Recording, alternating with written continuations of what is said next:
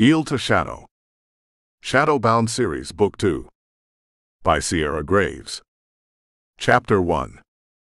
Finnick. What do you mean? She's in a coma. Rose was yelling. In my ear. I pulled the phone. I mean, Harriet did something to her, and now she's trapped in her own mind. She's alive. Doesn't look like it, but she is, I added without thinking. She looks alive. What the hell happened, Finnick? Look, I'm working with the elders. We're going to get her back. She'll be fine. She better, or I'm going to march my old lady self to that coven house and smack a witch. How could she do this to her own daughter? I don't know, but she's been taken into custody. I'm going to save her. I won't leave until she's back with us. How I was going to do that without my power, I hadn't the slightest idea. But it was the truth. No matter what it took, I was not leaving Beckett's side for a second. I'll call you when I have more news. Just stay calm until then. Stay calm, she shouted, then dropped the volume. You're right, I'm sorry. I just care for her like she's my own. I can't lose her.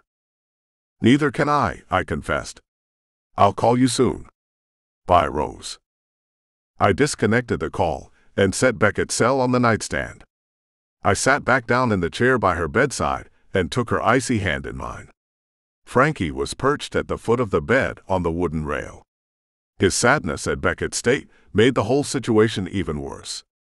I'd come here to apologize to Beckett and beg for her to give me a second chance, only to find Harriet had blasted her mind into some alternate reality. A whole day had passed. Beckett's breathing and heartbeat remained the same.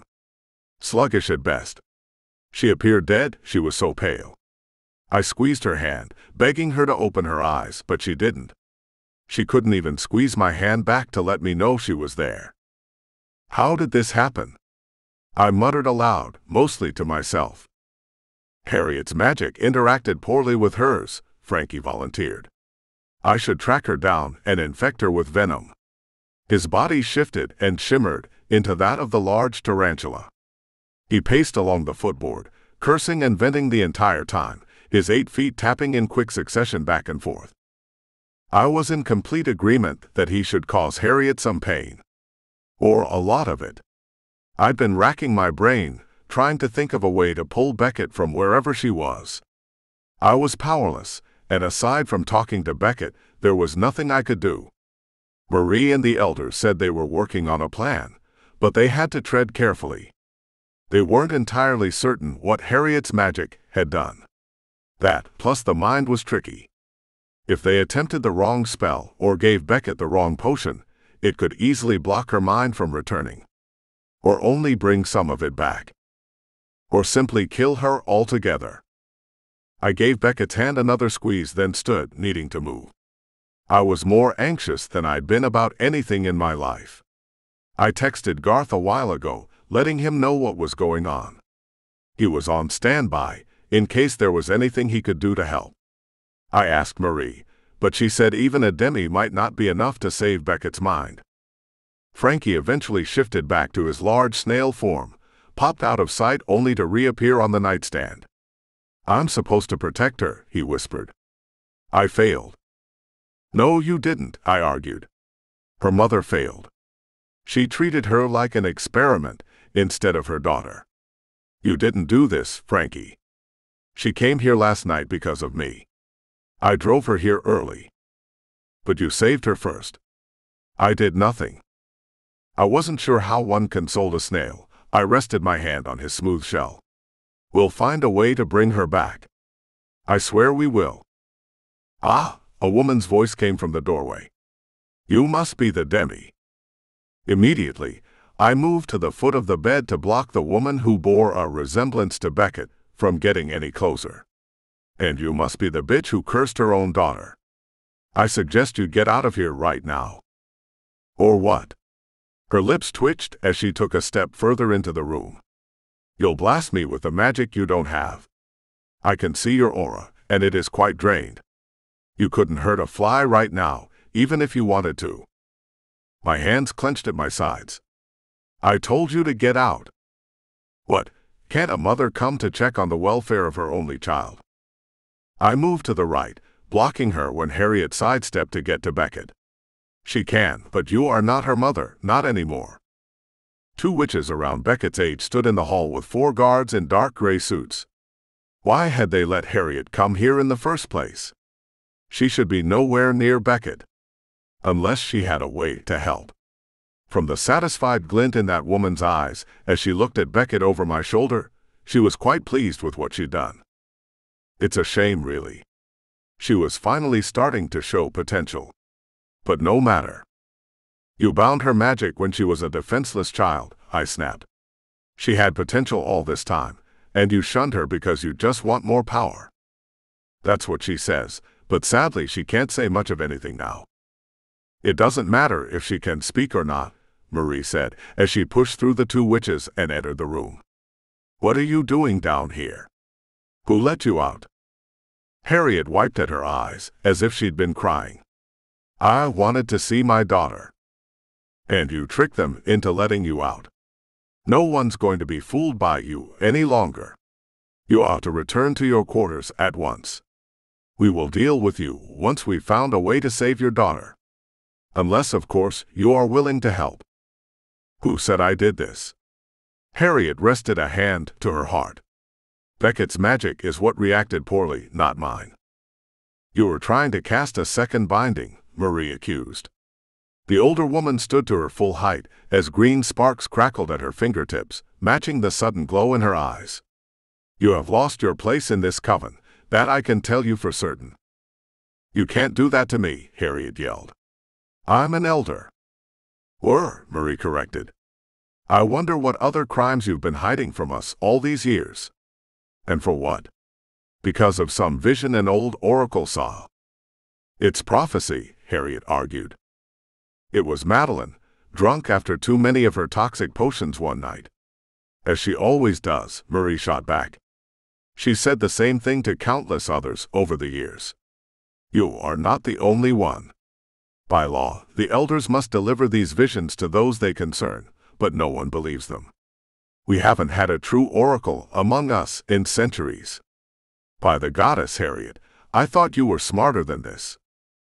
No, Harriet murmured as she held her baby bump. She told me I was different. She said I would give birth to great power. Yes, and I heard the same thing 10 years ago. And just last week, actually, Marie mused. We all heard what Madeline spoke to you about. Why didn't you just ask us? I did. Not me. Marie rubbed her forehead, looking far more exhausted than she had a few minutes ago. I felt sorry for her, really. This mess could have been avoided if Harriet had just confirmed what she heard with the rest of her coven, instead of taking such prophetic words to heart. She essentially stole Beckett's life because of her eagerness for power. Harriet, I think it's time you return to your rooms now. You're lying, Harriet said. You're all lying to me. This child I'm carrying, she's going to be more powerful than any of you, you'll see. The crazed look in Harriet's eyes had me moving closer in case she decided to go after Beckett again. I might not be able to use my power, but I was a hell of a lot stronger than her physically. She was not going near her daughter. I'm sorry, Harriet, but you have been misguided. Had I realized it sooner? No, Harriet cut her off. No, I'm the strongest witch in this coven. And the smartest. I am the future of us all. Your words mean nothing to me. I know what I'm meant to do with my life. Marie sighed and reached out slowly for Harriet's shoulders. Whatever you say, dear, but you are returning to your rooms now. She motioned to the men in the suits, and they rushed forward, each taking hold of Harriet's arms. Take her to her rooms, and this time ensure she stays there. Harriet tensed as if she was going to bolt, but first, her narrowed gaze settled on me. You'll never save her, she whispered. Even if you bring her back, she'll always be weak. I shrugged and shoved my hands in my pockets. Good thing I'm not in love with her because of her magic then. Harriet's lips twisted as she opened her mouth, probably keep yelling at me. Instead, the guards began dragging her away. Her shouting echoed down the hall, until Marie shut the door to Beckett's room. I let out a heavy breath and turned back to Beckett. I replayed the words I shouted to her mom and still. Love. I said love. Shit, did I love her? I glanced to the right of the bed to see Frankie eyeing me. What? Nothing, just curious. I went back to sitting by Beckett's side. I held her hand as the truth settled over my shoulders like a comforting blanket. I'd only loved one person in my life, and that was my mother. But now I found someone I didn't think I could stand to be without, and she was beyond my power to save. Then again, maybe not. You said all the potions you could try on Beckett are dangerous, right? I asked Marie. Yes. This problem is going to take more than one night to resolve. What if you gave me a potion? Marie frowned. Why would we give you one? Beckett's mind is trapped in an alternate world. What if I go there too and bring her back? Can that work somehow? She hesitated. It's dangerous, Finnick. Very dangerous. Yeah, I might not come back or whatever, but it's worth it. I'm not going to let her be trapped there forever, not when I can do something to save her. Please, you have to let me try. Marie went to Beckett and rested her palm on her forehead. She shut her eyes and whispered under her breath. Beckett's body took on a soft green glow, but it faded within seconds. I fear the longer she's gone from her body, the slimmer our chances are of getting her back. We'll try this, but there's no guarantee it'll work. None. I can't keep sitting here doing nothing. I kissed the back of Beckett's ice-cold hand. I'll accept the consequences of whatever happens. Marie backed away from the bed. I'll see the potion prepared. It'll take a couple of hours. She exited, leaving me alone with Beckett. Well, mostly alone. Frankie remained on the nightstand, his little eyes watching me intently. I was growing used to the snail's presence, but right then I wished he would go away. If there was a chance I wasn't coming back, I needed to make a phone call. Can't you give me a minute? I asked Frankie. Frankie seemed to be thinking about something very intently. I'll be back before you take the potion, he said, then disappeared with a quiet popping sound. I fished my cell out of my pocket and called the asylum. Dr. Gillis, he said after the first ring. Hey, it's Finnick. I need you to do me a favor. Finnick, what's wrong? You don't sound well. A lot's going on right now, but I'll tell you about it later. Right now, I need you to write a note for my mother. Can you do that? A note? Finnick, are you in some kind of trouble? I ran a hand through my hair as I watched Beckett. Not me, a friend. More than a friend.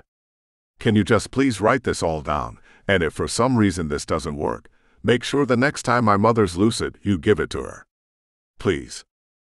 All right, I'm ready when you are, he said, though he didn't sound happy about it. I took a deep breath and thought about what I wanted to tell my mother in case this all went wrong, and I ended up trapped with Beckett. Just tell her that I never blamed her for anything, I finally said. And that I love her, and I'm sorry I couldn't find a way to free her mind. Gillis muttered under his breath quietly, then said, Finnick, why does this note sound like you might be about to die? What's going on?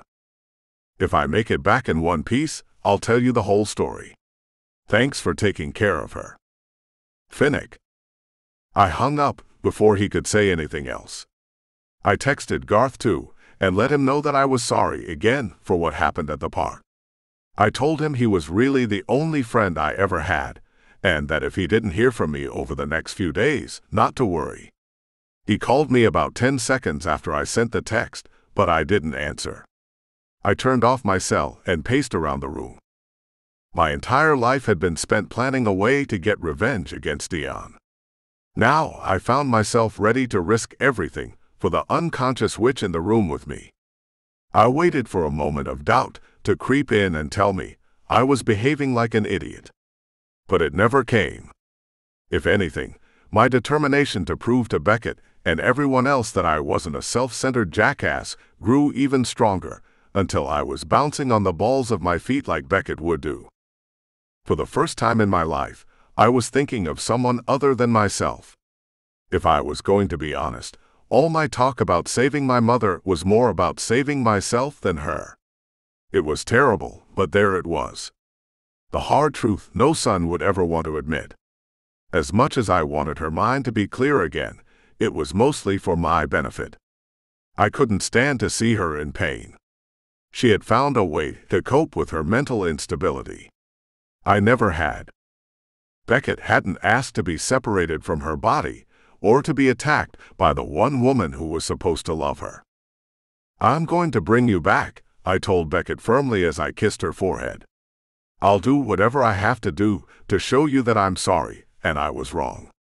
So damn wrong. I want to be with you, Beckett, you hear me? I want you." I thought I saw her hand twitch. I looked at it long and hard, waiting, but there was no more movement. My mind must have been playing tricks on me. Another 3 hours passed before Marie and several other elders finally returned. Glass in hand. Smoke puffs rose from the glass, and when I peered inside, my stomach turned. "That's what I have to drink?" "Yes. Once it's in your system, you'll fall into the same coma that she's in." "Then how will I bring us back?" Marie reached to an elder behind her. "With this." When she faced me again, there was a gold rope lying across her palm. "We're going to tie this to you. When your mind goes to this alternate realm, the rope will still be attached to you. Once you find Beckett, tug on it, and we'll yank you both free. And if this doesn't work for some reason, if I can't find her, then you come back alone. We're still working on other ways to bring her back to us if you're having second thoughts." "No, this sounds like our best option." Marie nodded. "It'll be the safest for her, yes. Trying to reach her any other way, or jerking her out of that world, could end in catastrophe. Once you get in there, whatever you do, do not step into the fog." "Fog?" "If she's where we think she is, the fog will take her further away from us. Stay away from it." I took the potion and lifted it in a toast to the elders. I chugged the chunky potion down, gagging the whole time, then shuddered at the bitter aftertaste. Marie helped me tie the rope around my waist, then guided me to the chair. Exhaustion overcame me, and I slumped onto the bed. I opened my mouth to ask how long it'd take me to pass out. Instead, my head fell forward. The second it hit the bed, I jerked upright and looked around confused. "Marie?" I was in the same room, sitting in the same chair. The light was dim and off-color. Beckett's body was gone from the bed. The elders were missing, too. I stood slowly and glanced into the hallway. "This is weird," I muttered to myself. Everything was in shades of gray. Torchlight flickered along the walls, but it wasn't warm and bright. Guess I'm here, wherever here is. Once I checked the rope to be sure it was still tied around my waist, the end of it trailing back to the chair, I headed down the hall in search of Beckett. Chapter 2. Beckett. I ground my teeth as I wandered through the gardens, out the back gate, then made my way to the front of the coven house. Again. I'd walked around the grounds 10 times now, through the entirety of the house twice, and tried to leave through the front gate 5 times. The damn things were locked. The fog beyond them was too thick to see through. It could be a bad idea to step into it. Then again, it'd get me away from the current annoyance hanging around me. Going through those gates might be my way home. I glared down the front walk and wondered if the 6th time would be the charm. "You know it's not going to work, just like everything else you've tried," a voice said. I dug my nails into my palms and forced myself to face forward. "You're not really here, so just shut up already and leave me alone." "Of course I'm here. Why wouldn't I be?" I rolled my eyes as the figure that appeared as my mother traipsed around until she stood right in front of me. She'd shown up a while ago, was just suddenly standing there. As far as I could tell, I was in some alternate reality. This version of my mother was somehow being projected from my mind, along with a few other random witches who were now wandering the grounds. None of them were real though, not like me. "Just move," I muttered and shoved past her. Is that any way to talk to your mother? She asked, keeping up with me easily enough. You are not my mother, and even if you were, I'm disowning you. So you're still not my mother. Going to hold it against me forever, huh? Just like that. After everything I've done for you. I whirled around, ready to blast her away from me, but no magic sparked to life at my fingertips. It didn't work here, wherever here was. Go away, all right? Just go away. It's bad enough you sent me here in the first place. I didn't do this. You did it to yourself. Right, because you're not the one who bound my powers for years. I could be a great witch right now. But no, you had to take matters into your own hands, and now look at me. I spread my arms wide and looked around the depressing gray world I found myself in. This is all your fault because you're crazy and selfish, and you're not even really here, I ended lamely. None of this is real. But it is real, just not your version of reality, she replied, tagging along as I charged for the front gate. You know, even if you make it through that gate, you probably shouldn't go through it. Oh no?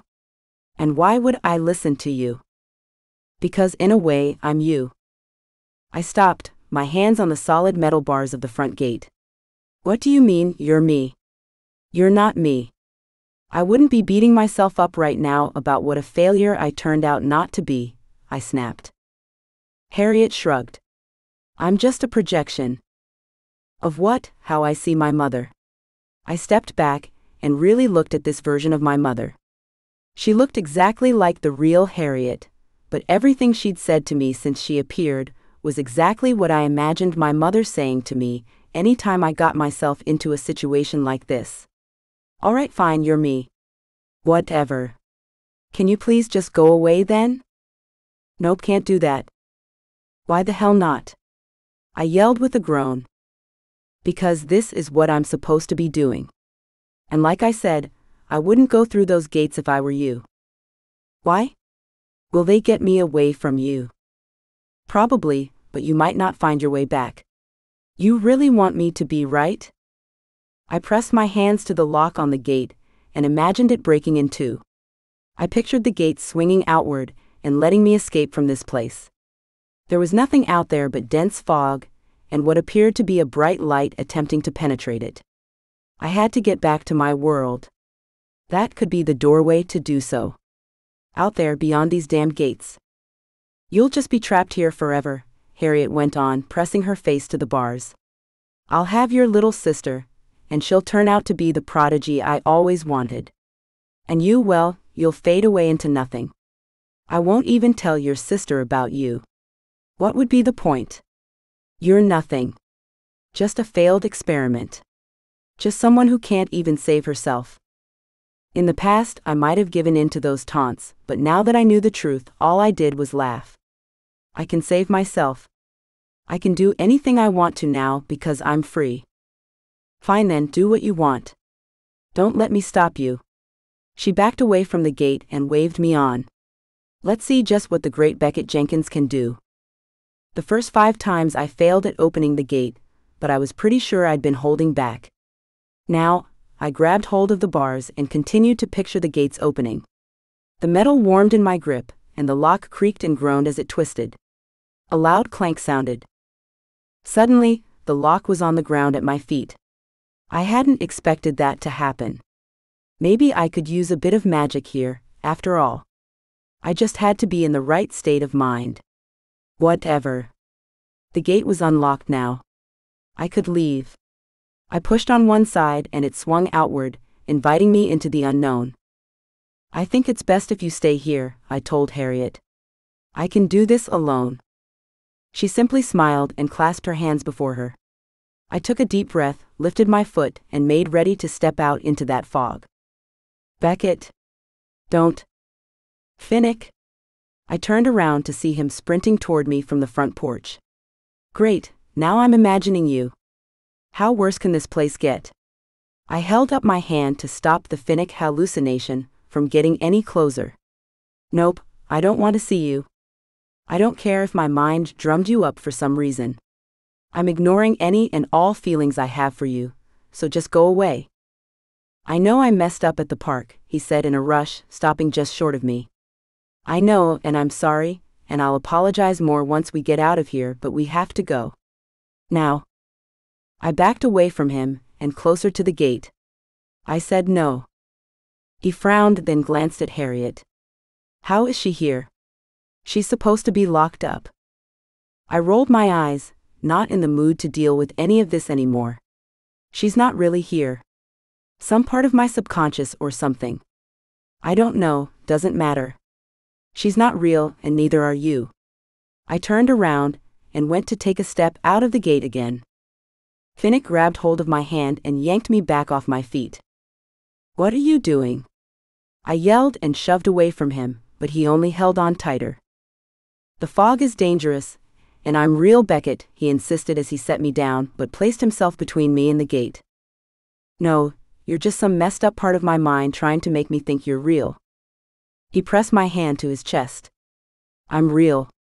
I came here to get you out, after your mother blasted you here. Remember? You came here to talk to the elders, and she attacked you. Now you're lying on a bed at the coven house. You look like death. And the elders aren't sure how to make you wake up. I blinked a few times as I digested what he said, keeping my hand right where it was. They sent you to get me. Why? I sent myself. I came to the coven house to beg you to forgive me for being an asshole, and I found you trapped in this place. His gaze shifted around, taking in the dreary landscape. They said you can't be here too long, or it'll damage your mind. You could stay trapped in here forever. I don't understand. Why? Why what? Why did I come after you? He hung his head for a second, then when he raised it again, those shifting green-blue eyes and the depth of emotion in them stole my breath away. Why the hell do you think? Gee, I don't know. The last time I saw you, you were yelling at me. He tugged me even closer, and his sudden kiss cut off the rest of my rant. Whereas everything else in this strange world felt cold, Finnick's lips were warm against mine. I started to pull him closer. Then I remembered everything he'd said to me in the park. I shoved him away and shook my head. This does not mean you're off the hook, I warned him. He gave me one of those charming smiles. Never thought it would. Good. I waited for a beat, then snagged him by his shirt and dragged him back to me. I wrapped my arms around his neck as he picked me up and spun me around. Once I was back on my feet, I leaned away from him and narrowed my eyes. You have a lot of making up to do. And I promise I'll do it, but can we please get you out of here? I tried not to let him see how elated I was that he was the one who came after me. Yeah, but how? You don't have your powers anymore. The elders. He held up a gold rope I hadn't even noticed attached to his waist. He gave it a hard tug, and a second later it was tugged back. Time to go. Holding onto his hand, I followed him away from the front gate and back to the coven house. My mother's doppelganger stayed by the gate, waving at us with a weird twisted smile on her face. I turned away quickly and focused on the rope. Why are we going here? I asked, when we reached the doorway of one of the guest rooms at the coven house. Finnick nodded to the bed. That's where you currently are. I'm in the chair next to you. Ready to get out of here? You have no idea. He started forward, but I stopped him. Once we're back, we should talk. Seriously talk. He kissed my cheek sweetly. We will. I wasn't sure how this was going to work, since I'd never had my mind thrown into an alternate world before. But once we stood right where Finnick said he'd come through, a white glow appeared. It grew until it was large enough for us to pass through. Hand in hand, we stepped through the portal. I gasped and shot upright, looking around wildly. Marie was there, along with 2 other elders, one of them a healer. He pressed his hand to my forehead. She's back and she's fine. No permanent damage. Finnick. I felt a hand catch mine. Right here. He sat in a chair beside the bed, shaking his head. That was a trip. I smiled but pulled my hand free. We really needed to talk about a lot of things before either one of us became too distracted by any roller coaster of emotions. With Marie's help, I stood. My legs wobbled and my stomach growled loudly. How long was I gone? I asked as it growled again. Think I could eat a ton. Finnick laughed along with Marie. Over a day now, she answered. How about we fix you to a nice meal? I was fine with getting some food in me. It would give me a chance to figure out what exactly I wanted to say to Finnick. The longer I looked at him, the more bits and pieces of our argument in the park came back to me. The words we'd thrown at each other were harsh, and I'd smacked him in the end. Why had he shown up here? And that kiss, my lips were still tingling as we wound our way through the coven house to the main kitchen. Finnick said nothing the entire way and gave me space as if sensing my uncertainness. Unless he wasn't so sure about coming here after all. Or kissing me. Or anything else. I groaned at my overactive brain, then realized everyone heard that. Finnick smiled as he glanced away. Marie gave me a questioning look. I ignored them and sat down at the table. A full meal later, Marie was finally satisfied I wasn't going to suddenly drop dead or drift back to an alternate reality. Marie stood to leave. She asked if I wanted to see my mother. Eventually I did, but not today. Today, I had other issues to deal with. One of which was across the table from me, giving me a curious look as he shoved his hands in the pockets of his jeans. She left us alone in the kitchen. Finnick hadn't said anything the entire time Marie had been filling me in on what was going on with Harriet. The real Harriet. Currently, she was being held under house arrest here at the Coven House. She would remain here while the elders investigated the accusations against her. All of it, the prophecy my mother had been told, what her child was meant to do, these were the mad ramblings of an intoxicated oracle. Nothing more. Harriet had bound my powers and made my life hell for nothing. I wanted her to remain locked up as long as possible. How about a walk? I suggested, my palms sweaty with nerves. Doesn't sound like you've seen much of this place. It has some good parts. I wouldn't want you to miss them, since this might be your only time here. Walk sounds good. I led the way out of the kitchen and to the grounds through a side door. Night had fallen, but many witches were outside, surveying the stars and the planets, casting spells that required the light of the full moon, or were simply enjoying the strange warmth to the evening air. Finnick stayed by my side as we meandered silently along the garden paths, past tall orange tiger lilies, a vast array of tulips and large rose bushes, then onto the orchard. I rested my hand against the bark of an apple tree and paused. Red and green apples littered the ground, while still more hung from the branches, making them hang low with the weight. I remembered coming out here as a little girl and gathering up as many as I could in my arms. That had been back when I thought my mother loved me. Absently, I kicked an apple and watched it roll away, just like the rest of my happy memories of my parents. I am sorry, Finnick said as he leaned his shoulder against another tree close by. That's why you came here last night? Yeah. He ran his hands through his hair and couldn't meet my gaze. I know I said some shit after Karina stole my power, and none of it's true. I was just pissed off, and I wasn't thinking clearly, but you didn't deserve to be yelled at like that, and you're sure as hell not a failure. I picked at a piece of bark. I sort of have been up until now. No, you haven't. He marched over and took hold of my hands. You are an incredible woman and witch, even though you had limited access to your magic.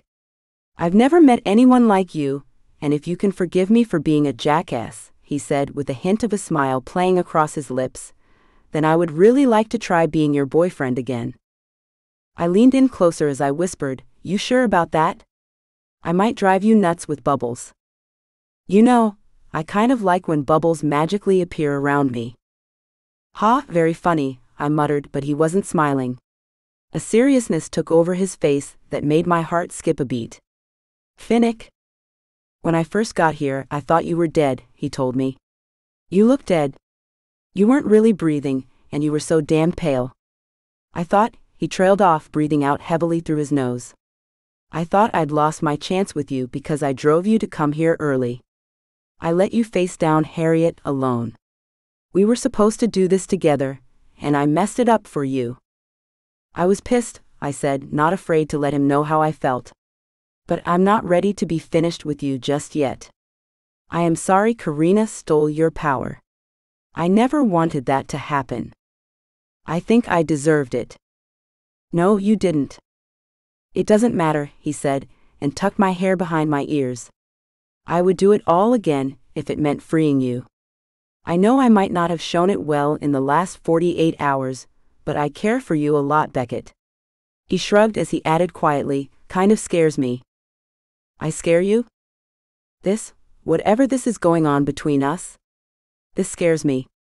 I've never let myself care for someone, because I didn't think I could handle it. The way he cast his eyes downward and began to pull away told me exactly why that was. You're not your dad, you know. Feels like it some days. Well, maybe if you stopped bouncing around from woman to woman, I said with a straight face as he flinched. Then I burst out laughing, and he let his head fall. I'm just giving you shit. Finnick, I get it, I do. You're not the only one who has a parent you want to distance yourself from. Distraction, he whispered. What? He let go of my hands and walked away, rubbing the back of his neck. I only ever wanted to be distracted from my own problems. It was why I bounced around so much. I just needed something, anything to take my mind off my mother losing hers and Dad being a heartless wretch. Are you saying I'm only a distraction? He whirled around, an argument on his lips, but then he grinned when he realized I was smiling. I'm saying I want you. Just like that. You want me. Yeah, I do. Got a problem with it? He asked as he stalked closer. My breath came quicker, and my legs grew a bit wobbly. As long as you know I want you just as much. And that we are going to get your power back. I'm not going to let that evil bitch win. I might drive you crazy, by the way. I tend to do that around the people I care about. Beckett. Huh? What? Shut up, he whispered. He took my hand and pulled me against his chest. His lips covered mine and I melted into his arms, lost in what was between us. We backed into the nearest tree, he nuzzled my neck, I saw stars and wished we weren't in the orchard at the coven house. Then he started laughing and I frowned. What? I'm never going to get tired of seeing that. I wasn't sure what he was talking about until they floated into view. Bubbles.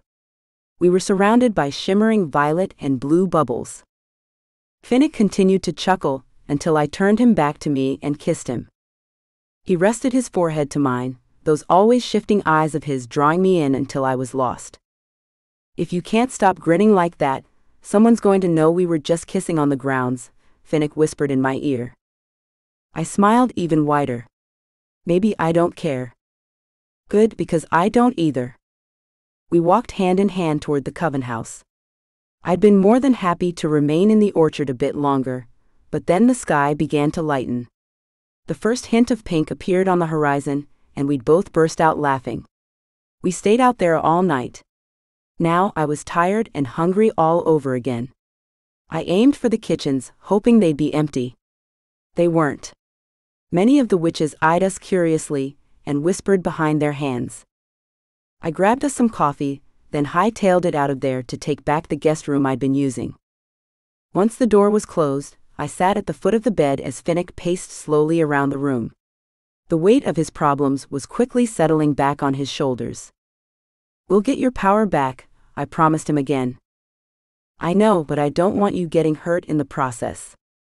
You don't think I can take Karina now?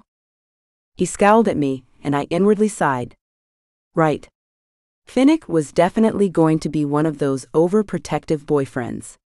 I'd prefer you not to try, but I have a feeling I'm not going to have a say on the matter. You'd be correct in that. He rolled his eyes at me, but his lips tugged up in a smile. We'll figure something out, but promise me you won't try and go after her alone. I don't like what I sensed from her. I won't. I give you my word as a witch.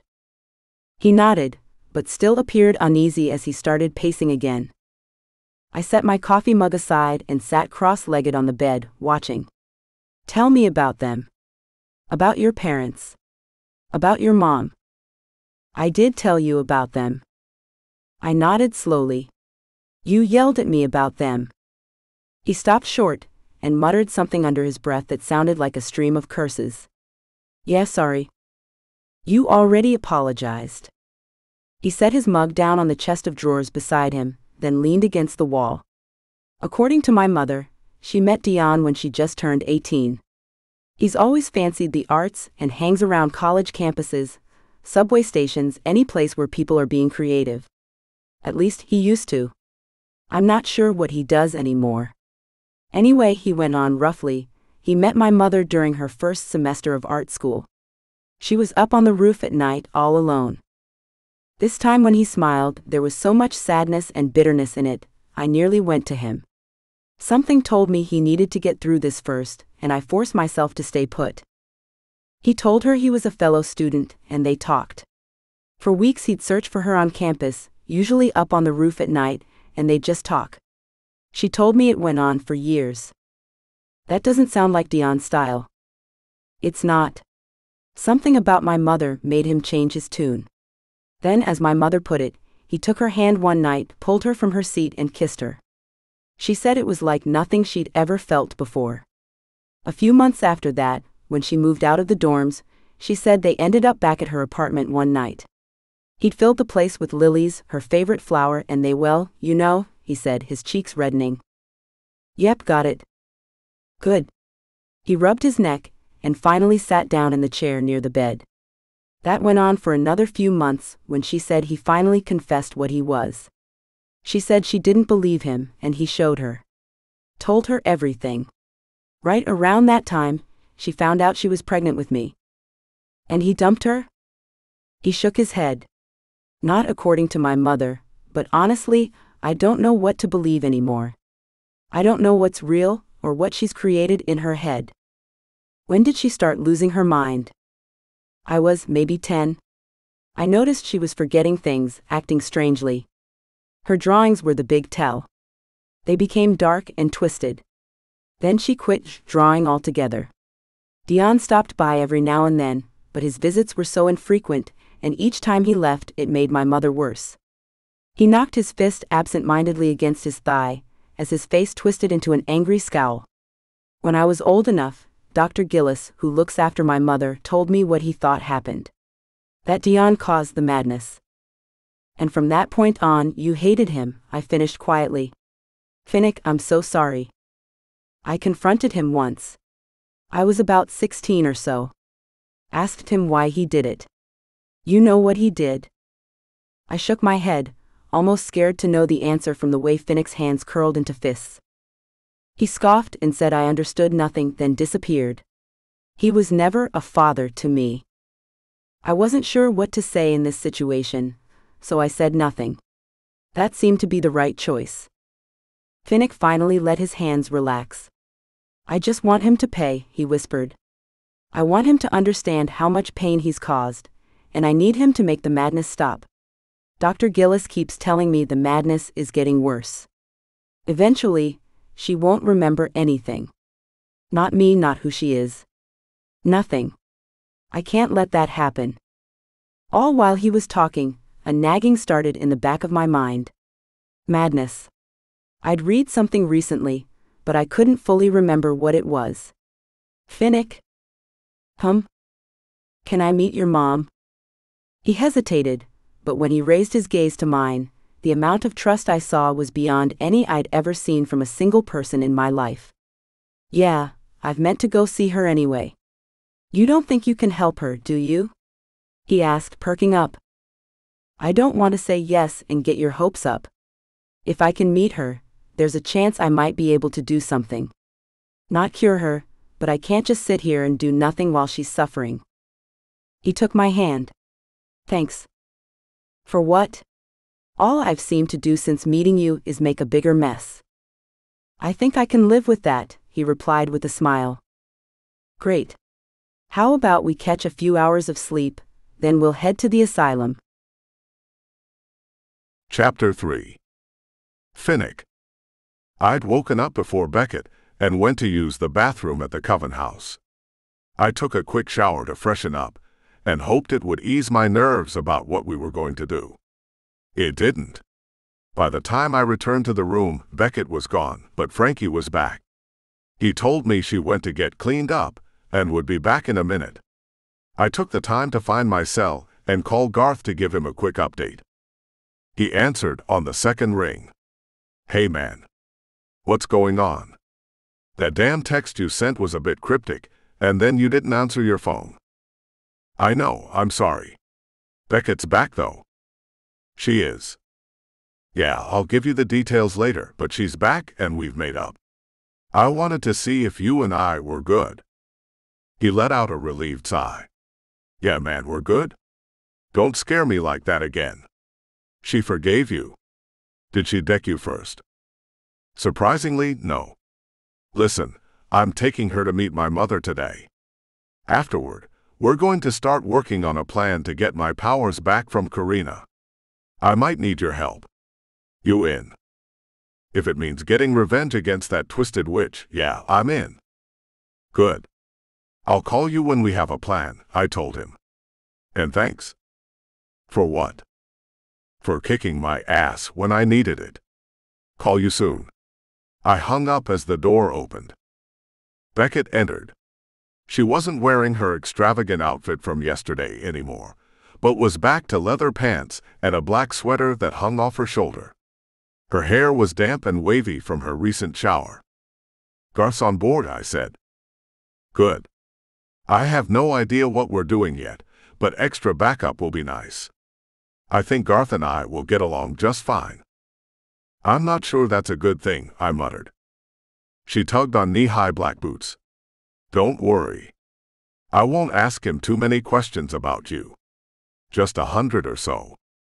"He's a good demi," Frankie said from the nightstand, nodding, then adding he'd be back at the loft waiting for us.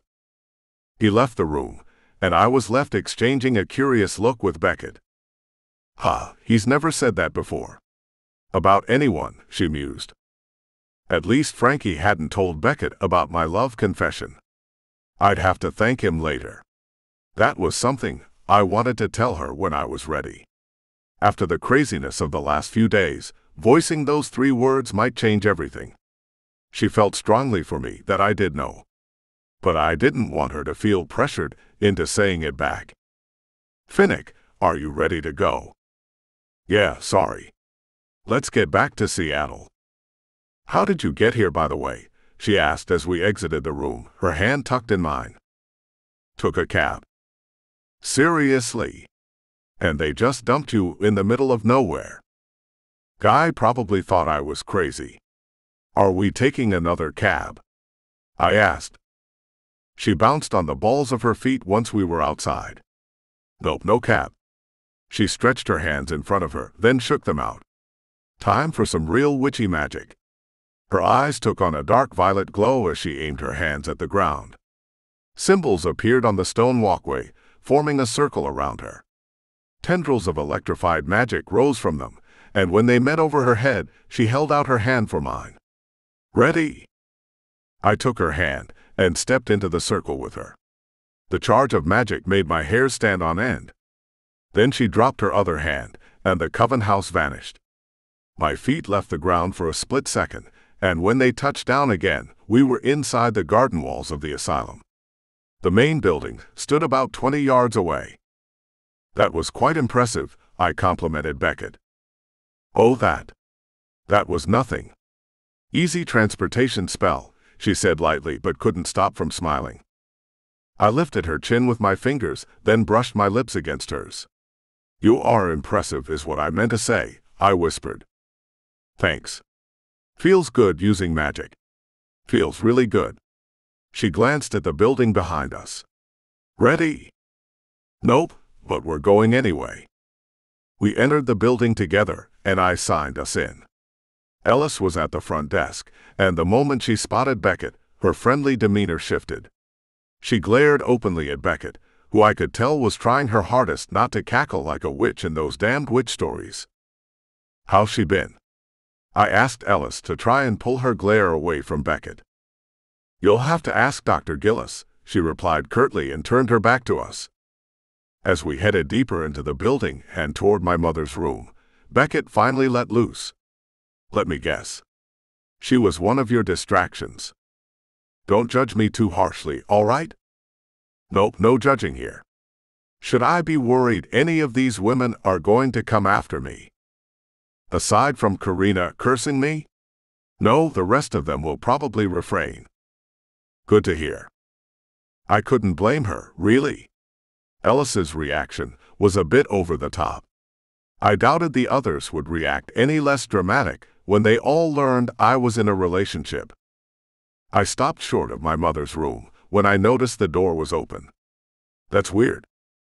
Should we go in?" I let go of Beckett's hand and knocked on the open door. "Mom?" I called as the door swung inward. There was no answer. I bit back my disappointment. "Flora." "It's Finnick." The sound of shuffling papers drew my attention to the bay windows, where I usually found my mother sketching away. But it wasn't my mother standing there. I didn't see her at all. My gaze zeroed in on the back of a certain god's head, and suddenly I was charging into the room, bellowing in fury. Beckett was right behind me, yelling, but the rushing in my ears prevented me from comprehending her. When I reached the god standing across the apartment, I snatched the sketches out of his hands and shoved him away from the easel. "What the hell are you doing here, huh?" I slapped the papers down on a nearby table. "Get out. Get out of here right now." Dion, one of the many gods that was supposed to watch over this world, who happened to be my father, rose to his full height of 6.5 feet tall. The godly power flowing through his veins gave off an aura that pressed in around me. His broad shoulders blocked out the light coming in through the window. His beard was dark blonde, but not as perfectly groomed as I remembered. The rest of his hair was messy too. He wore jeans and a dark blue flannel shirt that matched the sad shade his eyes were at the moment. He held his hands out as if he was going to ward me off, and seemed to hesitate in the face of my rage. It threw me off, and I stumbled over whatever else I'd been about to yell. Dion glanced over my shoulder. His eyes narrowed. Then his gaze returned to me. "Finnick, why are you here?" I demanded. "She doesn't need you." He lowered his hands. I waited for the anger that usually came with these encounters. Only there was no anger, not this time. He seemed to deflate instead, then he staggered back a step. "I've been so careful all this time. Dr. Gillis said you were keeping your distance." "I was, but I needed to see her." "Why are you here?" I repeated. "I check in from time to time," he replied quietly. "How can I not?" "I don't know, maybe because you're the reason she's here." I crossed my arms and wished more than anything I had my power. Lashing out at him would be stupid. He'd knock me on my ass with a snap of his fingers, but standing here doing nothing except yelling at him wasn't good enough. "Don't speak to me of things you do not understand," he seethed through gritted teeth. There was the anger. "Do not lecture me, son." "I'm not your son," I snapped. He bristled and squared his shoulders. "You are. Whether you like it or not." I spat at his feet and leered. "I don't want you coming here ever again, you hear me? Leave her alone." "Why can't you just leave her alone?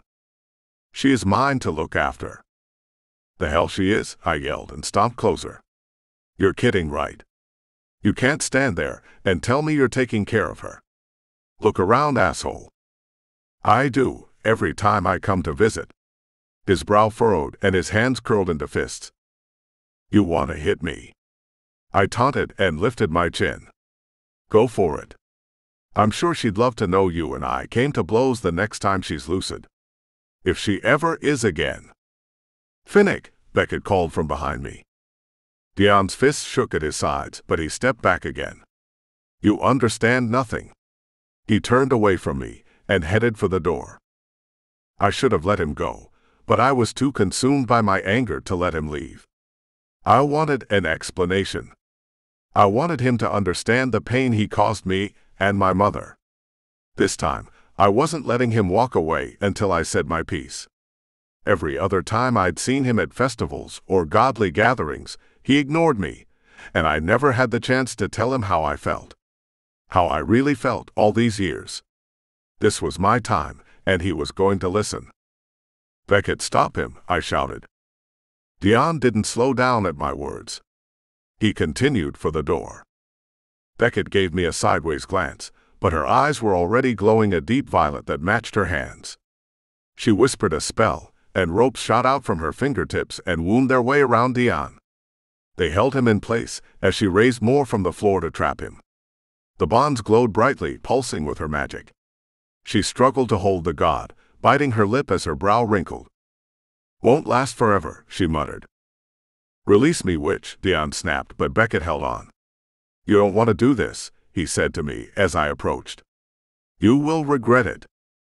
"The only thing I regret is not doing it sooner." I looked him right in the eye as the pent-up anger and bitterness and sadness for the man who was meant to be a loving father poured out of me. "How dare you leave us? How dare you stand there and talk to me about my mother after what you did to her? To both of us." "Finnick," Dion started, but I slashed my hand through the air, cutting him off. "I don't care, you hear me? I don't care about your excuses. You're a selfish, arrogant bastard who has no right coming here after what you did." "You," I uttered, voice shaking with rage as I pointed a finger at his face, "you're the reason for all of this. I hate you. Do you know that? I hate you with every fiber of my being. I won't rest until you pay." "You broke her," I added on a whisper. "You know that? You took a woman with so much promise and love in her heart, and you broke her into pieces that no one can put back together." Dion hung his head and sagged within the magical bonds trapping him. Beckett gave me a frantic look. I assumed to let me know the ropes were going to give any second now. I'd said what I wanted to say. I nodded toward the door for us to go and let him get free, but when Dion lifted his head, I froze. A single tear slipped from the corner of his eye and left a wet path down his face. "I'm sorry," he whispered, then sucked in a sharp breath.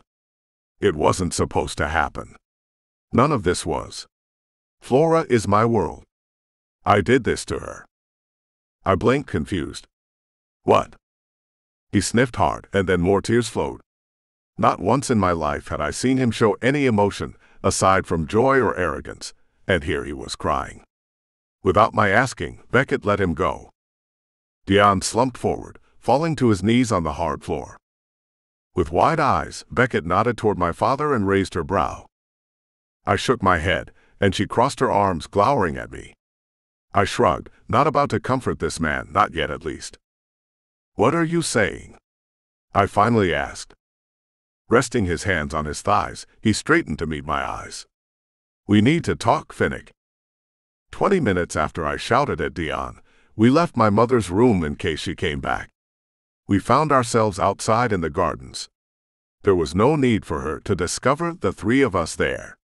Depending on her current mental state, it could do more harm than good.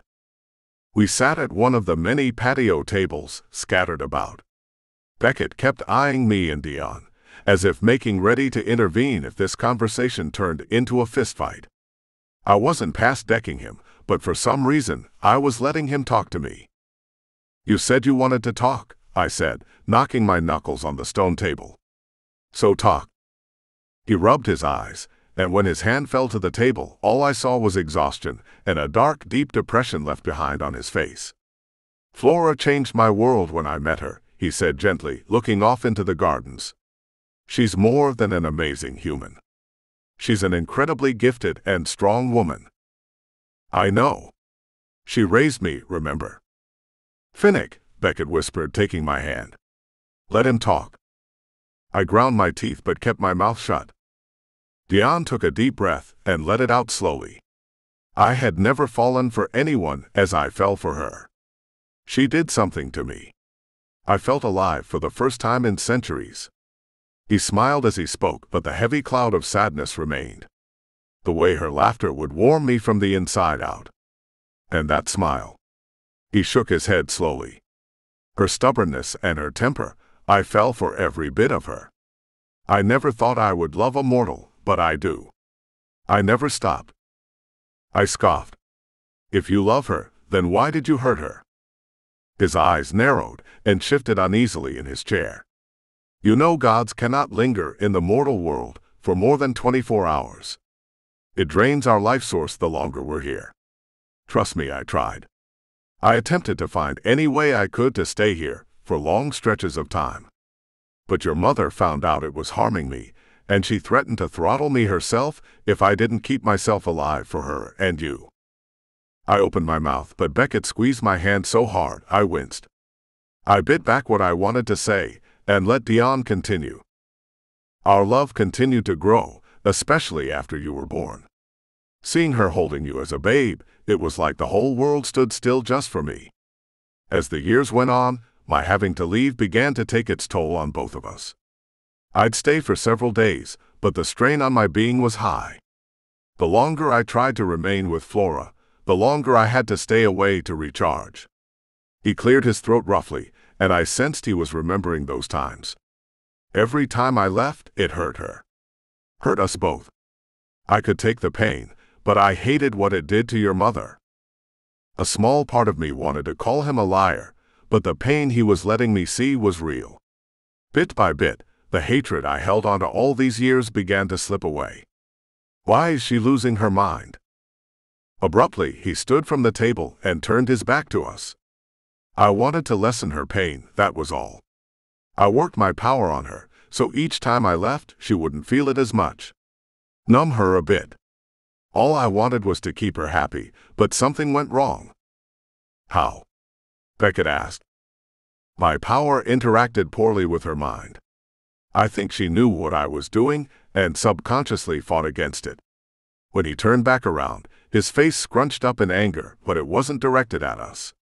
I attempted to remove it, but it was too late. The damage was done. Every time I returned, I watched a bit more of my Flora, my love, slip away from me.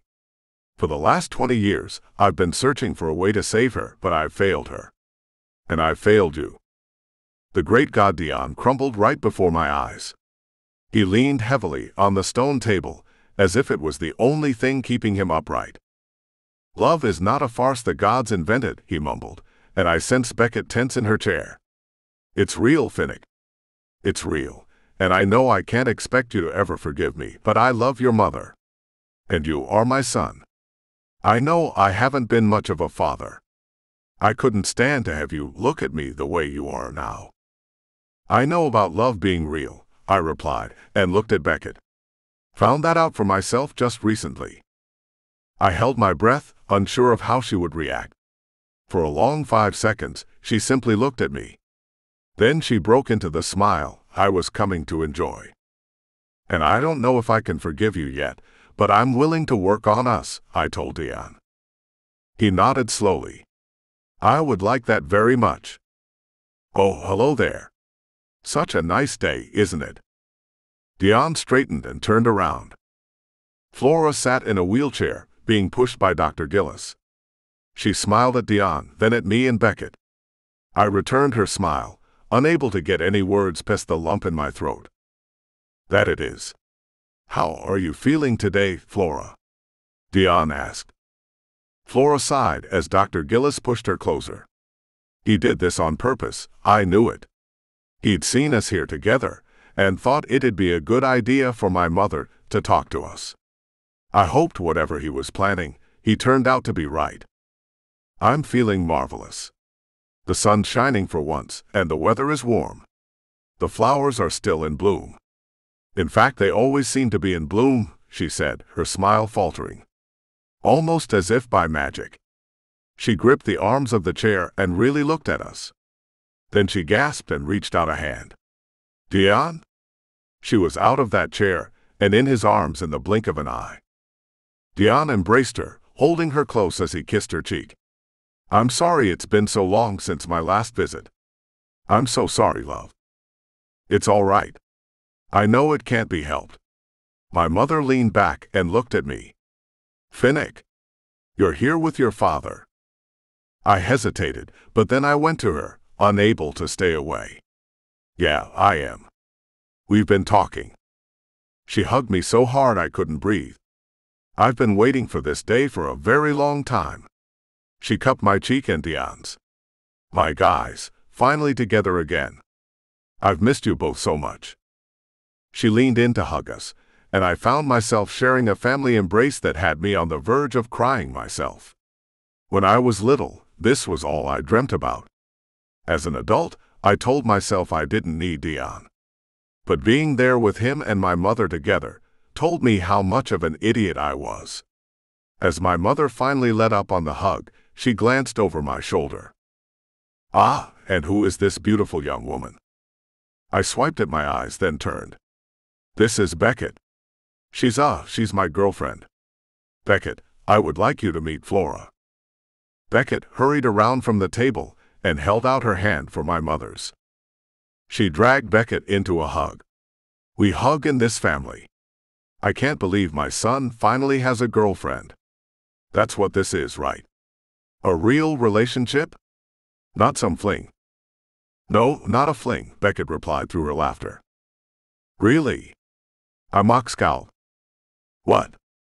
I might not have much time, and I would like to know as much as I can, especially how this happened, she said, pointing to Dion and me. You can thank your son, Dion told her.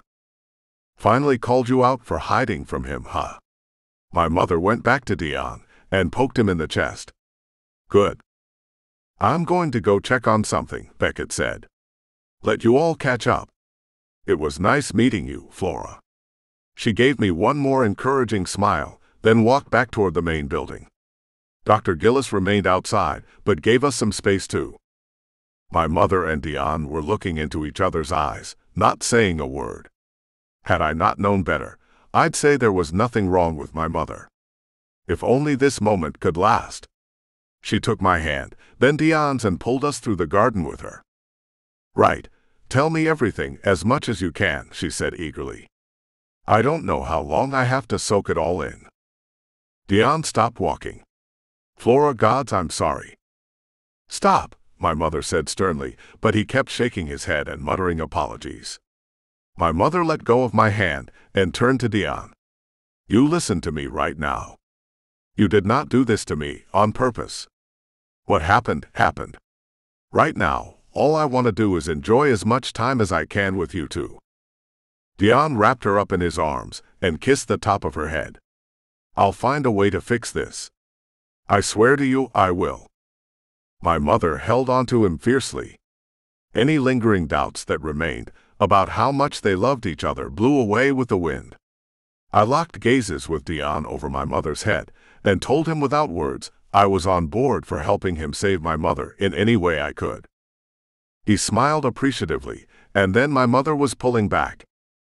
Now catch me up. Tell me about today. Tell me everything you can. I took the hand my mother offered, and together the three of us walked through the gardens talking about anything and everything we could think of. Chapter 4. Beckett. I stepped away from Finnick to give him much-needed time with his parents. And I hadn't wanted him to see me bawling my eyes out at their touching family reunion. They were together, and from the look of things, Finnick no longer wanted to kill his father. I'd take that as a win any day. Once I was back inside, I touched base with Rose. After receiving a very long-winded lecture about never scaring her like that again, she asked how everything else was going. I caught her up on my mother being on house arrest, and ended with what I was pretty sure was Finnick professing his love. She'd gone so quiet I thought the call dropped, then she whooped and shouted until I had to pull the phone away from my ear. And here I thought she hadn't liked him. I might not be into work if you can spare me some time off, I told her once I reached the main lobby of the asylum. You take as much time as you need. Let me know if I can help though. I might be calling in that favor soon. There's something I remembered reading in one of those other books, A Way to Cure Madness. I might need to pop into the shop and see what else you might have on the subject. Probably something useful in those old books. Anytime, dear, you have a key. Did I ever tell you you're the best person in the world? I said. She barked a laugh. Oh, I know I am. Take care of yourself, Beckett. Keep me posted and no more nearly dying. I'll do my best. I hung up and shoved my cell in my back pocket. I hadn't told her yet that I was planning on helping Finnick go after Karina to get his power back. Rose might act like a tough old lady, but her heart was fragile. Adding more stress to her plate right now was not my intention at all. I'd tell her about all that fun stuff afterward, when it was just a story. I sat down on one of the benches near the front doors to wait for Finnick and Dion. I mulled over the notion of telling them both there was a slim chance I knew of a way to help Flora. Having hope was always good, but if I couldn't follow through, it'd crush them. I hated to do that to them, after seeing them go through so much emotional turmoil. Hearing Dion talk about Flora, it wasn't hard to see he did love her. Then there was the fact that Finnick pretty much said he loved me. Just remembering what he told his father brought a grin to my face. A quiet huff came from behind the main desk. I glanced up to see Ellis, the one from earlier, shuffling through papers. Her lips were clamped shut, and she was glaring at the surface of her desk as if she was trying to set it on fire through sheer willpower. Her eyes flicked up, then back down. She huffed again, louder this time, and mumbled something under her breath. Sorry?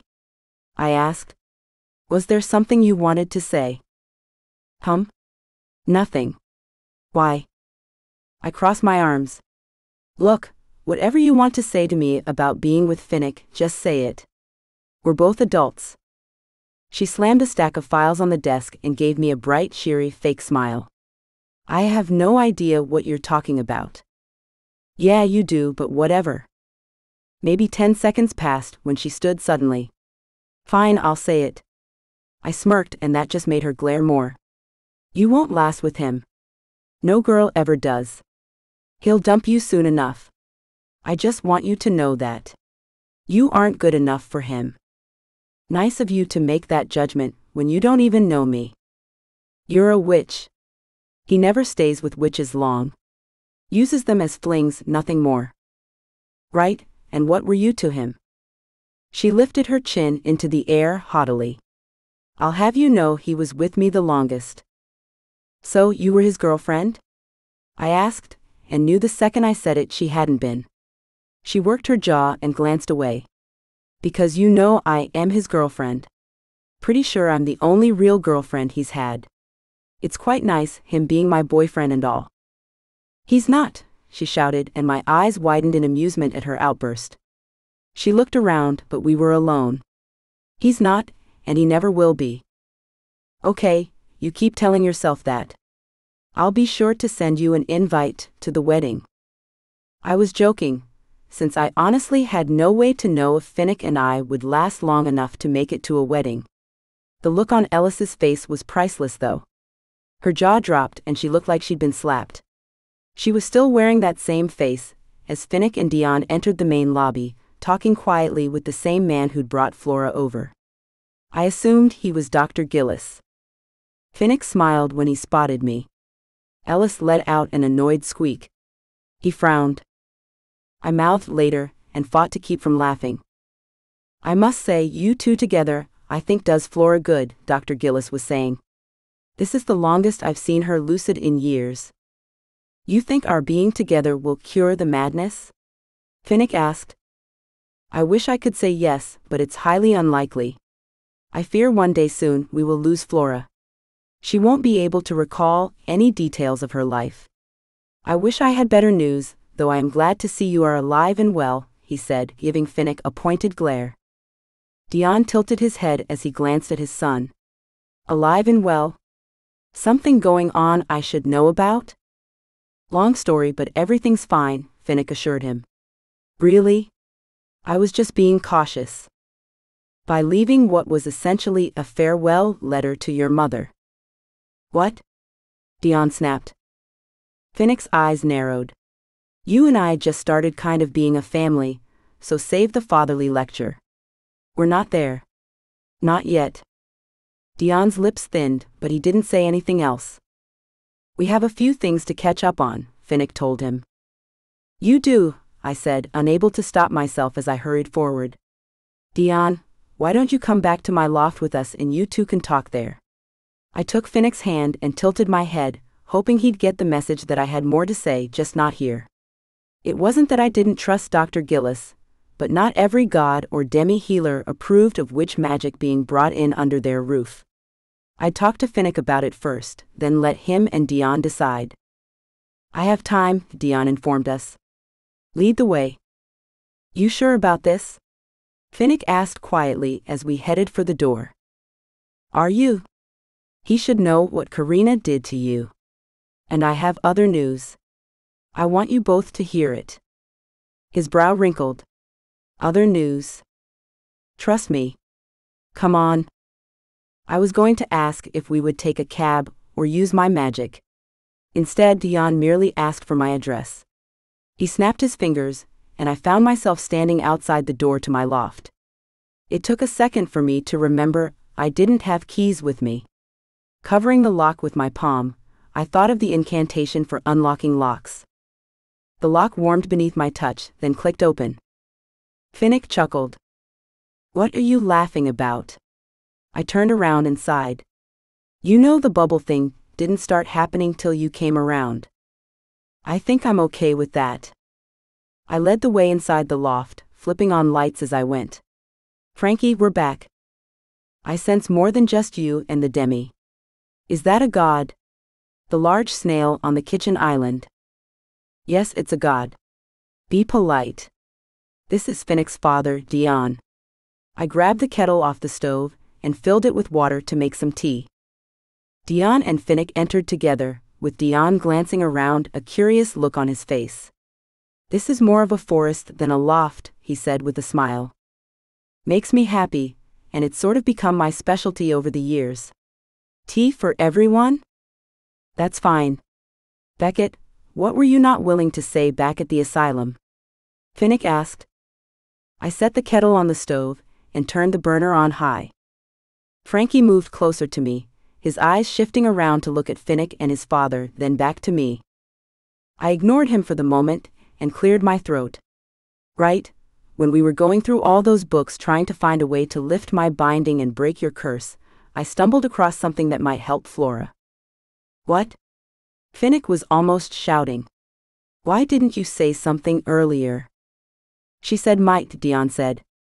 She isn't certain, and probably didn't want to get our hopes up.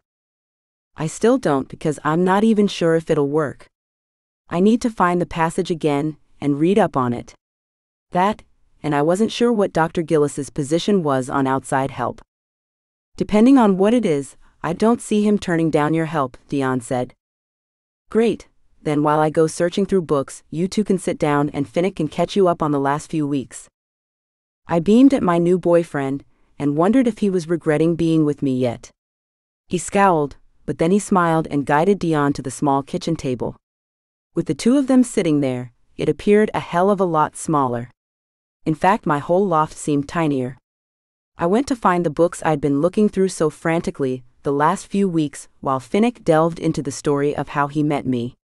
As he talked about Karina cursing him in the park, and how she turned him into a jackass, Dion burst out laughing. The sound boomed through the loft, and I cringed until Finnick joined in. Yeah, it was pretty bad. Then Beckett accidentally transformed me into a mouse the first night we met. And also turned me pink. With purple spots, was it? Hey, to be fair, my magic was still bound, I said without looking up from the book in my lap. Their voices carried on behind me, as I searched through one book after another. The kettle whistled, and Finnick got tea for them, leaving me to my search. I was sure I'd marked the page, but in the chaos that transpired the last few nights, there was a chance it had become unmarked. Frankie joined me on the floor. He sounds like his father, he said quietly. He does. Looks like him too. Their laughter reached me again. I'm not sure how long this will last between them, but I'm going to take credit for some of it at least. I'm glad, Frankie said sincerely. I'm pleased you're happy. Really. He's a good one. I rested my hand on Frankie's shell. Thanks. I really like him. And if you decide you don't, you can always turn him into a mouse again now that you have your magic back. I picked up the next book. Halfway through it, Finnick reached the part in his story where Karina made him kiss her to break the curse. I sensed eyes on me and realized both men were watching me. Yes? I said slowly. Nothing. Still amazed you didn't get pissed at me for kissing her. You're still an idiot for going to meet her without sufficient backup, I muttered. So she kissed you and lifted the curse? I don't see what the issue is, Dion said, confused. Oh, you will, I said. What? He's not going to be happy about it. I'm not happy about it. I still hold the right to call you a moron over what happened, as grateful as I am to not have my magic bound permanently. Dion's confusion seemed to grow at my comment. Separate story. Get on with it, I told Finnick. I thought Karina lifted the curse. I was able to use my power. I broke the binding that had been on Beckett's magic since she was born, but right after she stole it. Dion tapped his fingers on the tabletop, then suddenly stopped. She stole your power. Sucked it right into some creepy eyeball amulet she wore, he explained. I'm mortal now. Dion sipped his tea, then pushed the mug aside. Would it surprise you both to hear you're not the first demi who has lost his power recently? Finnick and I exchanged a glance, then he said, yeah, it would. Because of Karina? Yes, her. Plus some other witches in her coven. We've been keeping a close eye on their activities. Yours are the 10th set of powers stolen, however, and I believe the time has come for someone to do something about it. I flipped over the book I'd been reading through to hold my page, and stood. Someone? I'm afraid that gods, as you know, are not allowed, technically speaking, to intervene in the workings of witches. Only your goddess has that authority. However, and no offense intended at all, he said with a nod to me, your goddess has not exactly been a part of this world in the last 2 centuries. She believes in a hands-off approach, which quite frankly drives the rest of us a bit crazy. I wasn't offended at all. The majority of witches understood our goddess was out of touch with reality. The last witch to speak with her directly had died 50 years ago. Before then, it was a rarity for the goddess to show herself to anyone, let alone reach out to her people. Now she was more of a figurehead than someone we prayed to. In all honesty, we didn't necessarily need her. Our magic originated from her, but she wasn't what kept it going. But that would get into an entire history lesson in magic that Dion already knew, and that Finnick didn't need to hear. We know, trust me, I said. But witches stealing the powers of Demis seems like a reason for you to intervene. That coven has always been borderline evil, and I'm pretty sure wearing human eyeballs and amulets and snatching powers could be announcing their intentions are not good. For anyone. At all. Dion gave me an amused smile, then winked at Finnick. I understand why you like her. My advice. Don't let this one go. Didn't he tell you about the part where he risked his life to save me? I think he left that part out. Happened afterward, Finnick said with a wave, dismissing the matter. You're saying you can't do anything about Karina's coven, but you do want something done, is that it? That would be it exactly. There are some who will help me when I call for it, but not many. They don't like to meddle if they can help it, at least not in affairs such as these, he amended as Finnick and I raised a brow. Once you're ready to make your move against them, use this to summon me. I'll bring whatever help I can. But your gods, I insisted as Dion removed a gold coin from his pocket and handed it to Finnick. Can't you snap your fingers and just take away their magic? You and I both know that's not the case. A girl can hope. Dion stood and thanked me for the tea. I would like to hear the rest of this story about you and your magic having been bound, but I'm afraid it will have to wait. I must be returning. He held out his hand and Finnick took it. I'm sorry it's taken so long for us to talk. I would like to do it again. Me too, Finnick said. And about Flora, let me know the next time you go see her. I'll join you. I'd like that. Dion turned to me. Beckett, it was a pleasure. You too. As soon as I find anything that might help Flora, I'll let you know. No promises. I understand, but it's good to have even a tiny glimmer of hope. He glanced behind me and nodded to Frankie. It seemed odd to me that a god should even care that much about my familiar, but I wasn't one to try and understand them. We always assumed our familiars were, in some way, an extension of the goddess. Perhaps they were extensions of the other gods sent to keep an eye on us and guide us when our goddess failed to do so. I wanted to ask, but didn't have a chance because Dion snapped his fingers and was gone. Well, that was certainly an eventful day. I kissed Finnick's cheek. I'm glad you were with me. Not sure I would have made it through that conversation without you there. I do my best. Now I'm going to return to my search. Finnick joined me on the floor near the stacks of books. It only took me another half hour to finally find the page I'd been on. I let out an excited yelp that made Finnick jump, and Frankie jerk harshly to the side since he was too sticky to leap off the floorboards. I apologized as I flipped the book around and dropped it in Finnick's lap. There. Right there. A rose that can cure madness, Finnick murmured. Looks like it could work. Hey Beckett, it says it's extinct. No one's seen this rose in centuries. When was this book written? Not sure, but I think I can bring it back. How? Magic. Very old, very strong magic. I grabbed a pad of paper and pen to begin working out the rest of what was in the pages.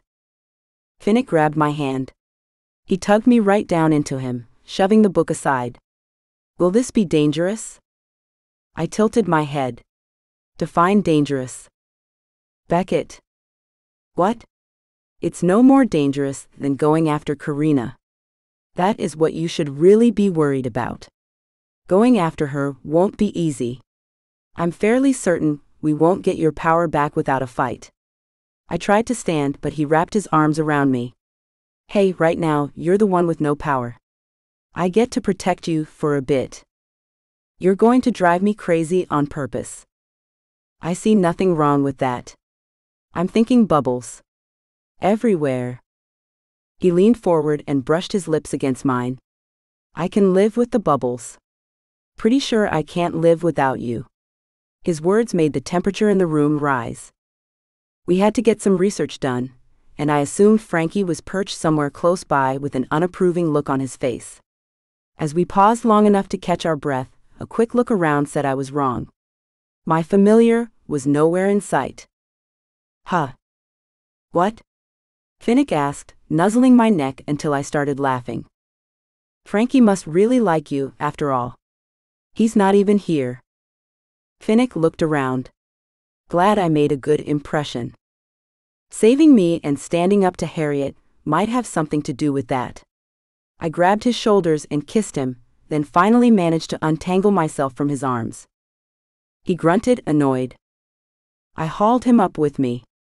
Work first. I want to find out if this rose thing is even possible. Hate to think I'm getting yours and Dion's hopes up just so I can fail. Again. He pressed his lips to my forehead and hugged me. You're not a failure. You never were. Just something I grew accustomed to. Well, you're not, so time to move on. You are a witch, a damn strong witch who on occasion creates bubbles. I glanced up to catch him smiling. That's all your fault. I think I can handle taking the blame for it. The clock said it was only 3:30. Rose would be in the shop, puttering around. I had more books to find on the topic of this extinct rose, as well as to figure out how to bring it back to life. Or at least, a version of it. I told Finnick to grab the book with the rose, then hurried to get my notebook and a working pen. Nothing worse than having a pen die on me during research. I took a quick scan of the books, tugged some off the shelves, and quickly flipped to sections that might be of help. Once that was done, I grabbed Finnick and headed for the front door. Where are we going? I don't have everything I need here. We're off to the bookstore. I hope you're up for a long night of reading. Someone nudged my foot, and I jerked in the armchair. Rose stood over me, holding out a steaming mug. I took it with a smile, and breathed in the hot cider. She sank into the armchair beside me. He's been out for a while. A few hours. Guess I passed out too. I yawned and rubbed a hand down my face to try and wake up. Finnick's quiet snores filled the back room of Rose's bookstore. Night had fallen hours ago. I expected her to be in bed by now, but here she was looking wide awake and ready to go. What's going on with you? What? I can't come downstairs to check on you too.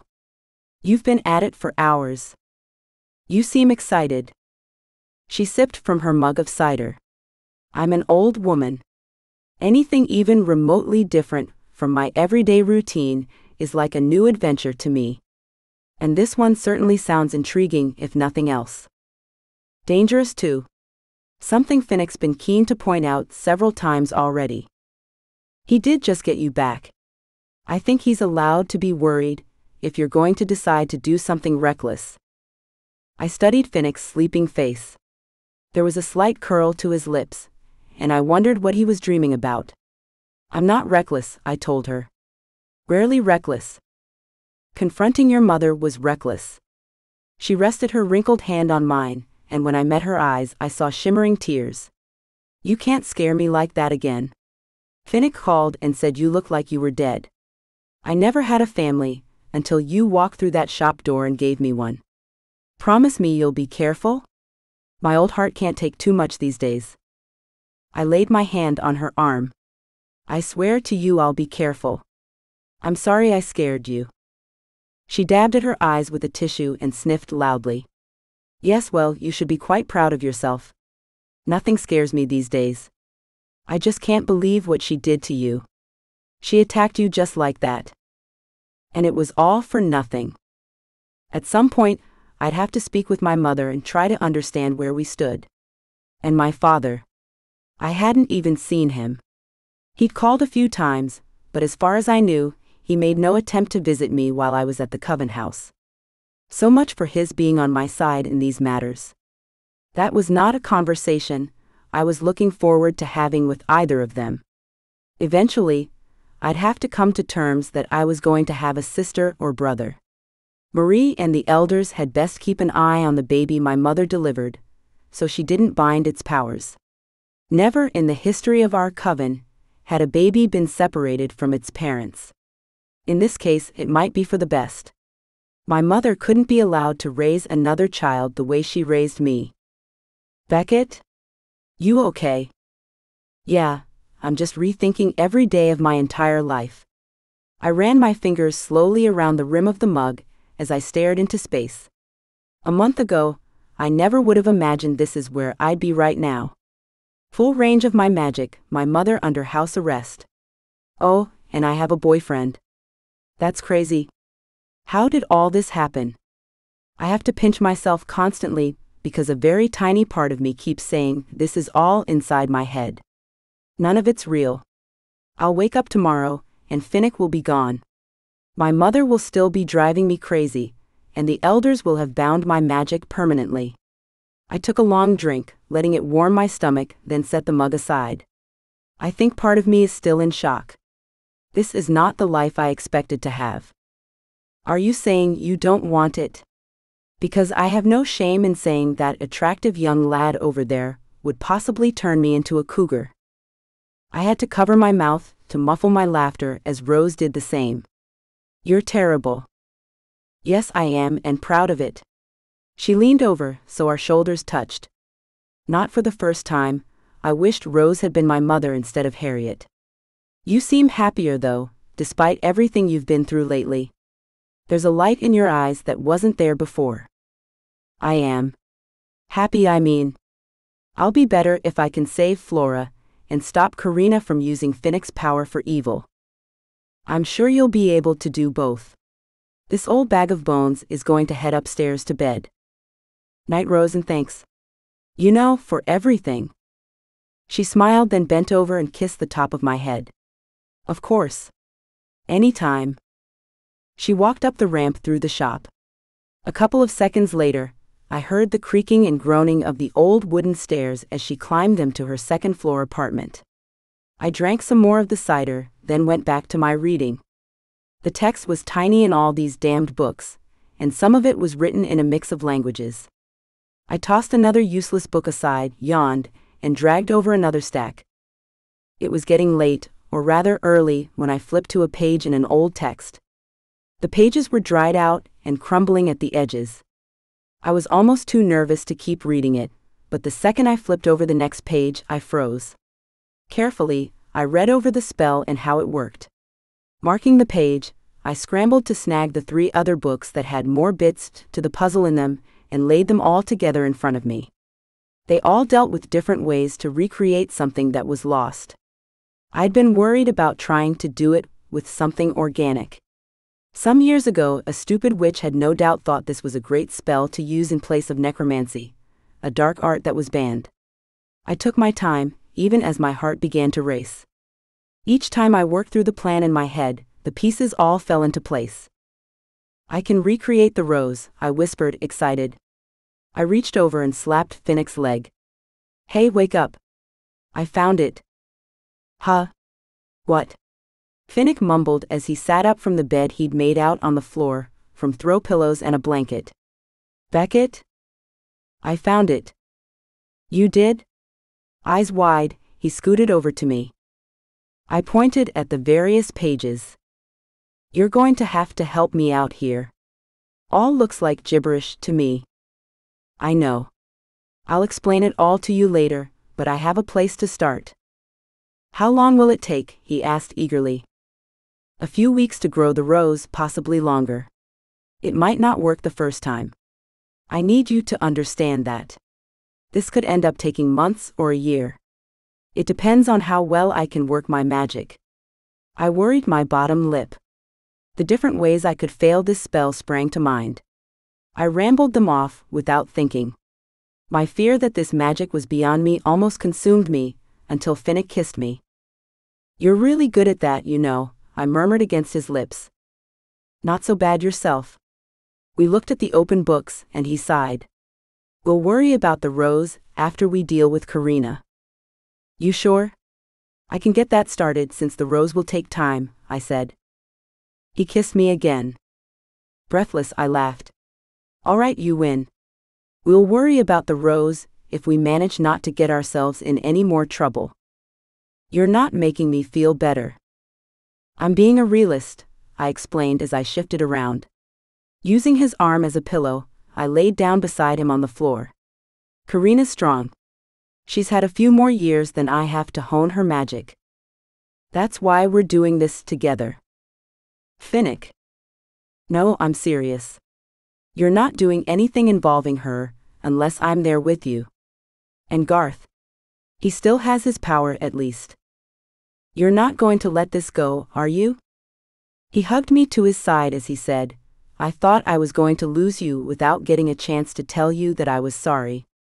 And that I'm pretty damn sure I'm falling in love with you. What do you think? I hugged him back as I whispered, falling in love with you too. Good, glad to hear I'm not alone in this craziness. Nope, not even close. I lifted my head so I could stare into his eyes. I don't want you getting hurt just as much as you don't want me in the line of fire. If we do this together, then you have to listen to me and do exactly as I say. Chapter 5. Finnick. This is a terrible idea. You know, if you say it a few more times, it might sink in, Beckett said with a wink from across the living room. I tapped my finger on the spell book and repeated, this time louder, terrible idea. I don't think we heard you, Garth chimed in. You two knowing each other is no longer a good idea. Will you quit worrying? I told you this would be dangerous. Beckett shoved the couch out of the way. Or tried to. I sighed and went to help her. We pushed it against the far wall, as Garth did the same with the coffee table and chair. Once space was cleared, Beckett and I rolled up the dark green area rug that always made me think of moss and rested it atop the couch. And I'm glad you told me, so I can rightly be concerned that my girlfriend is going to. What did you say was the worst-case scenario? Oh, that's right. I held up my hand. Having your mind permanently melded with Karina's. Beckett grimaced. I hung my head. That wasn't the worst, was it? Nope, but we're not going to go there. Yeah, we are. Just tell me. Beckett bounced on the balls of her feet, then darted around me. I think it's better if you just don't think about it.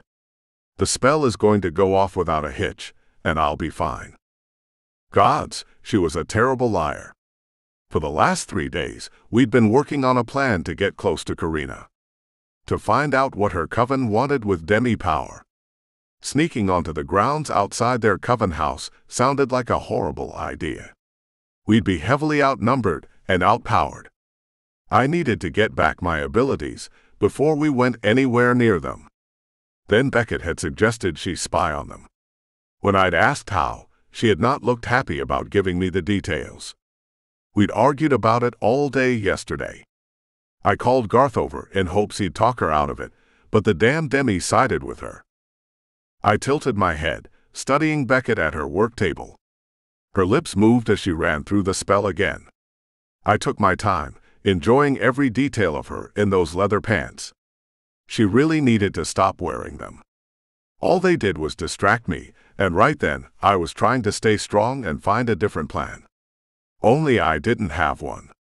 The spell she wanted to use would give us our best shot at some insight, but in my opinion, the risks far outweighed the benefits. Her hair fell out of the bun and covered her face. She blew at the strands, but didn't shove them out of the way. I couldn't help myself, and joined her at the table. I tucked her hair behind her ears, then turned her to face me.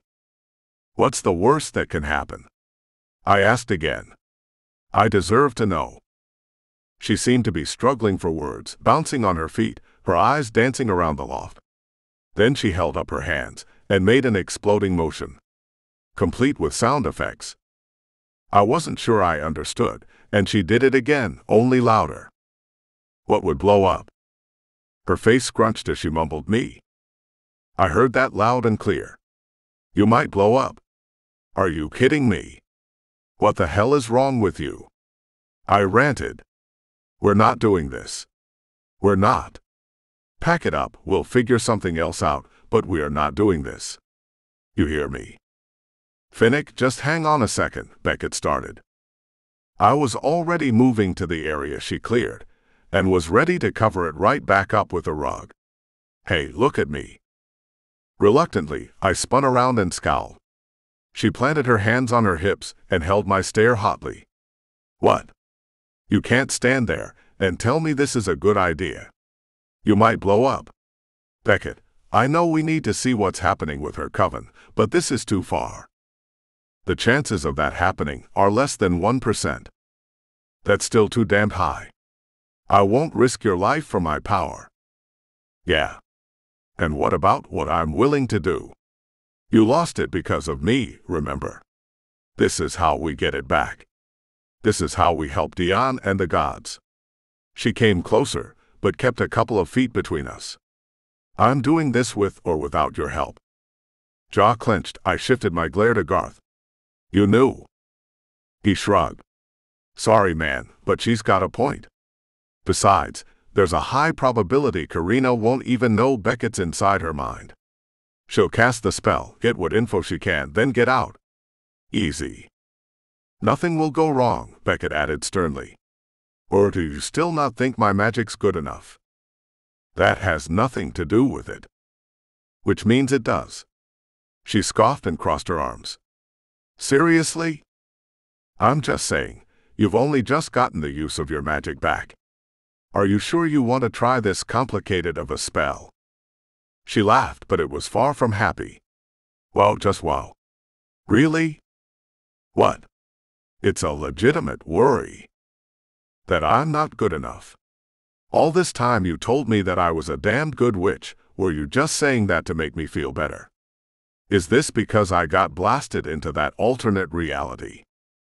I hesitated, and the second I did, I knew I'd made a mistake. I could see it on her face. Beckett. No, I need a minute. She stormed toward the front door. I hurried to catch her hand. She yanked it away from me. I said, I need a minute. My chest became uncomfortable, heavy. All I'm trying to say is I should be the one taking this risk, I insisted. Not you. And so what if I'm worried about you? After what I had to save you from, how do you expect me not to be? My knight in shining armor, she muttered sarcastically. I did you a favor, and I did it without my power, I pointed out. I've been living with no power for days now, watching you use magic and not saying a damned word. It's me who should be going after Karina, but instead it has to be you, and I don't like it. Because you think I'm going to fail, she snapped. I'm freaking worried all the time that something is going to happen to you. That I'm going to lose you, because I'm nothing right now. Nothing but a damned mortal since I risked everything to save your magic, magic that for all we know might still be unstable. Not like you've been using it for more than a couple of days now. I ran my hands through my hair as I stomped away from her. When I turned back, her face was dangerously blank and my heart sank. Shit. What the hell had I just said? Beckett, I said slowly and reached for her. She stepped back. Her stoic face shattered into one of anger. I've been a witch all my life, she said quietly, her voice shaking. All of my life. I've studied and practiced. I know how to use magic. I might not be as experienced as I'd like to be at this point, but I saved you, didn't I? Karina lifted the curse, I said, then bit my tongue. But the magic you did before then was incredible, even with it being bound. Just stop. She turned for the door, then paused. You know, for a second there, I thought you weren't like the other Demis. You're just the same as them. Arrogant and condescending. Do you want to get your own power back? Fine. Have fun facing down Karina as a mortal. Wait, please. What for? So you can give me another reminder of how you lost everything to save me. She opened the door and slammed it shut behind her. A whistle came from behind me. What is wrong with you tonight? Garth asked. I hadn't meant it to come out like that, I said lamely. No. And how did you want those insults to sound? Damn, Finnick, you really shoved your foot in it this time. No shit. What had I just done? I knew Beckett was a more than capable witch, but every time she used magic, a huge part of me feared she ended up in someplace worse than that gray, dreary world. Or she'd get hurt. Or she'd blow up, since apparently that was a possibility. I worried about her safety so damn much it made my chest ache and my palms sweat. Gods, I can't even think straight right now. You know she's doing this for you, he pointed out. All of this is for you. I know. Just like you risked yourself for her, he went on. I grunted in aggravation. I know, all right. I get it, but she's the only woman I've ever fallen in love with. Am I not allowed to be a bit when she's using such dangerous magic? She's a witch. This is her calling. Using magic is what she's meant to do. I think she'd rather you have faith in her abilities and her intelligence to not try something she's not sure about. Garth clapped me on the back, then shoved me toward the front door. And you better go after her right now, before she decides to turn you into something worse than a jackass for the rest of your life. When I didn't move, another shove came from a shadow at my feet. Beckett's shadow. It crossed its arms impatiently and kicked at my feet. If that wasn't enough, a massive, fuzzy tarantula suddenly falling onto my head had me rushing to the door. Damn it, Frankie, I yelled, until the familiar leapt from my head to the nearby doorframe. Go after her, you idiot, the spider ordered. Or I'll be biting you in a not-so-pleasant place. I opened the door. Garth gave me a push-out, then closed it behind me. I looked up and down the hall and almost went to the elevator, but I realized Beckett wouldn't have left the building. There was only one place she liked to go when she was upset. I turned to the left and aimed for the door that led to the roof. The metal stairs vibrated beneath my feet as I ran up them and opened the heavy steel door. A light rain was falling, a very cold light rain. My breath puffed in front of my face as I slowly walked away from the door, searching for Beckett. She stood at the ledge, hands resting on the stone and her back ramrod straight. I could barely hear her angry mutterings over the rain and the muted rumble of thunder in the distance. I walked to the ledge and didn't have to look at Beckett to know I was being glared at. Rain pattered the roof around us, soaking my head and clothes, not that I cared. I'd stay out here all night with her if that's what it took. I'm sorry, I said. Yeah, sure you are. Don't do that. I'm not your mom. When I say I'm sorry, I mean it. I know you can do magic, great magic, but you have no idea what's going on inside my head right now. Then enlighten me, she snapped. What makes you think something will go wrong? Because I'm happy. She huffed. I took hold of her hand and turned her to face me. The rain came down harder, running down my face, but I kept looking in those stormy grayish-green eyes with just a hint of her magic glowing in their depths. I haven't had much of that, mostly because I've never let myself have it. I was too worried it'd blow up in my face, just like I'm worried now that if I give in and admit how much I care for you, something will go wrong. She studied me, nose scrunched, lips pursed to the side. You're one of the smartest women I've ever met. Shit, look at everything you've accomplished without magic. Now that you have it, you're going to do incredible things, momentous things. I searched her face for any sign she was going to suddenly haul off and hit me, but caught the hint of a smile instead. When I spotted the shimmering blue and violet bubbles within the drops of rain, I knew she'd forgiven me. I can't lose you, so yeah, I'm terrified of your performing any spell that has a tiny chance of backfiring. And for the record, I do not blame you for my losing my power. I know, she sighed. But you can't let fear get the better of you. I'll be fine. Can't help it. Usually, I'd be a little helpful, but all I can do now is stand on the sidelines. You do a hell of a lot more than that, she argued. I've got this, Finnick. I've got you. Karina is just another witch. A dark witch who doesn't have the same morals that you do. She stood on her toes and kissed me in the rain.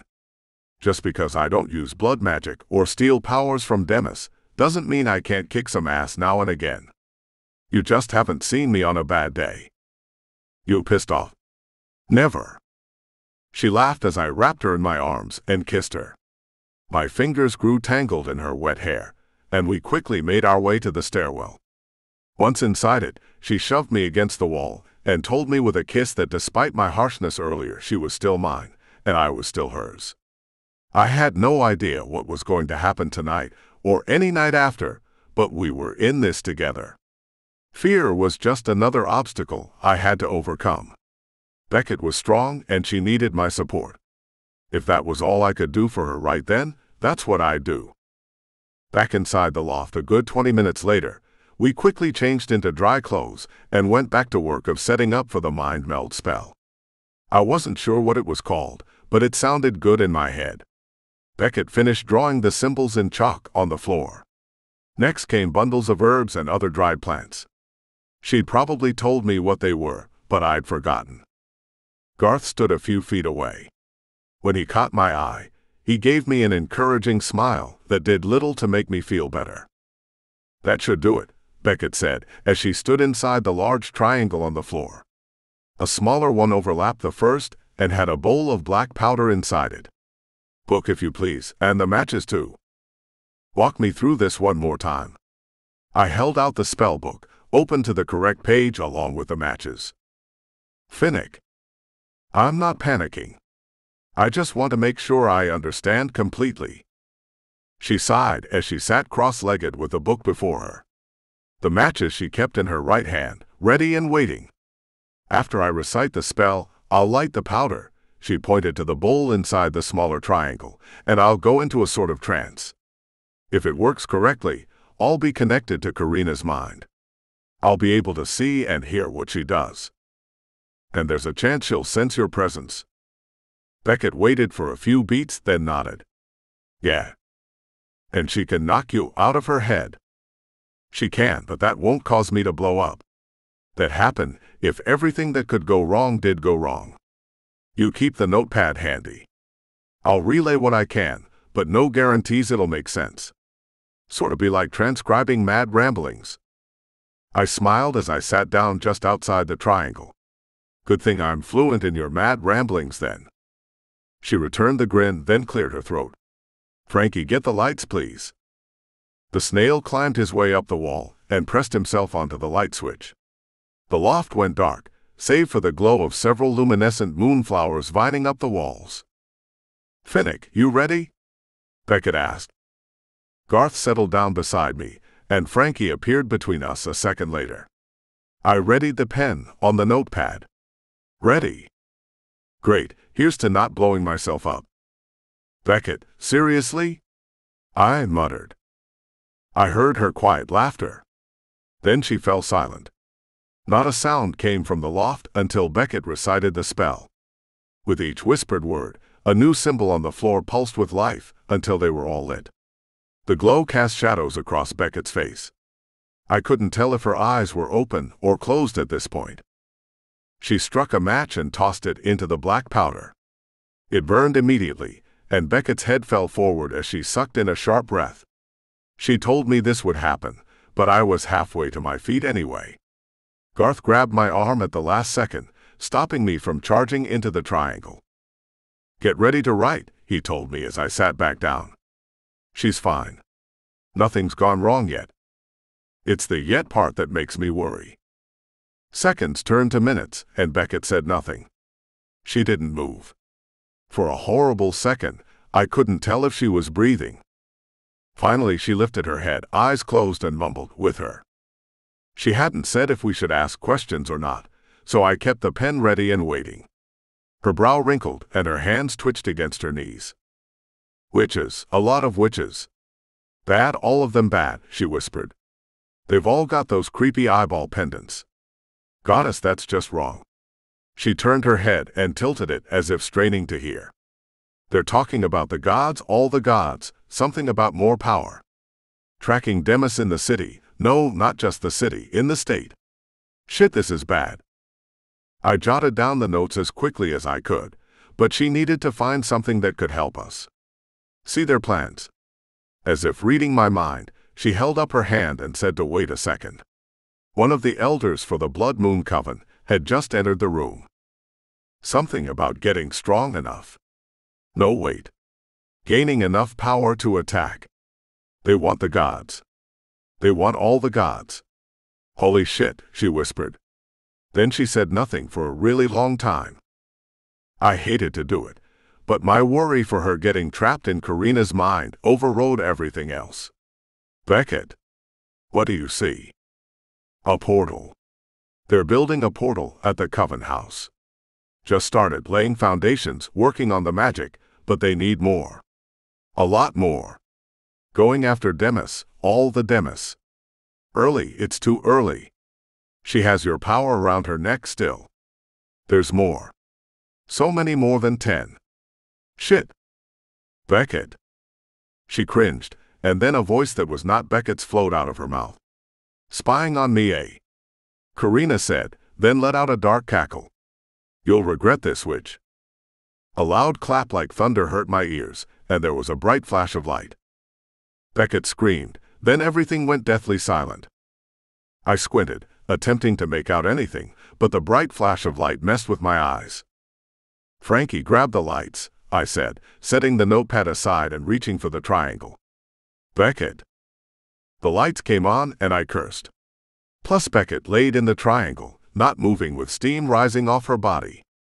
I rushed for her and rolled her to her back. She wasn't breathing. When I checked for a pulse, it was there but faint. Beckett. Wake up, damn it. I lifted her into my lap and tapped her cheek. Beckett. Her eyes shot open. She gasped as she nearly butted me right in the forehead. Finnick? Right here. Take a breath. I held her close as she breathed in deeply, then let it out. Her head fell back. I thought she passed out again. Her body shook. I lifted her up, and I found she was laughing. What the hell is so funny? Ah, you should have seen the look on Karina's face when she realized I was there. She laughed even harder, and I set her back on the floor. What? Oh, come on, you'd be laughing too. How did you see her face? Garth asked as I stalked toward the kitchen to grab us all some beers. You were in her head, right? Beckett sat up, still grinning madly. There was a mirror. The way her eyes bugged out, and the immense panic in those few seconds. Priceless. She thought she was such a powerful witch. I think she just met her match. I opened one of the beers and chugged it. I'm assuming you're fine then. Yep, perfectly fine, so you can relax. Have another beer, might help calm your nerves and get rid of that furrow on your brow, she teased. This is it. This is what it feels like to have someone drive you crazy, I mumbled to myself as I opened another beer. She joined me at the counter and wrapped her arms around my middle, pressing her face to my back. I kissed her forehead. I wrote down everything you said, but some of it might not make sense. Did you get a good look at these plans of theirs? For the portal, you mean? Kind of, but Karina's not part of that plan. She's in the part of collecting powers from Demis. We have to stop them. This portal sounds like it will be able to break into the realm of the gods. Garth walked over. I handed him a beer, and after Beckett shot me a look, she grabbed one for herself out of the fridge. Need to let Dion know, Garth said. And we need to get your power back. We need to stop them. Any ideas? I asked Beckett. Preferably, none that might end up with you blowing up. 1. It's dangerous before you ask, but no, I don't think I'll self-combust. My beer was halfway to my mouth when I paused at her tone. What could happen then? How about we save that for tomorrow? I'm starving. Anyone else hungry? I could eat, Garth told her. I said the same, and watched as she scooped up her cell and hurried upstairs to order takeout. Her voice trailed down to us over the railing, but we were out of sight. I finally let my shoulders slump and hung my head. She made it, and we have some good intel. Garth was clearly trying to make me feel more comfortable about what we were up to. Yeah. And what about what she's planning next? I'm not sure how many more times I can watch that woman collapse.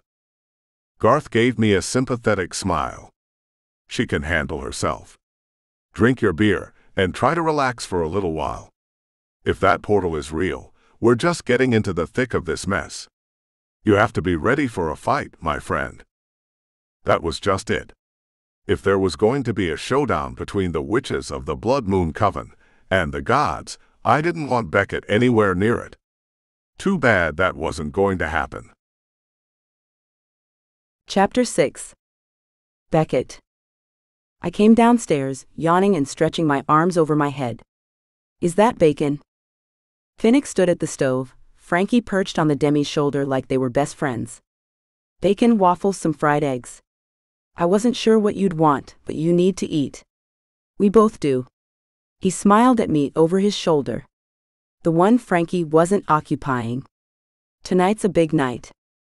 Don't remind me. I sat down in one of the high stools near the island.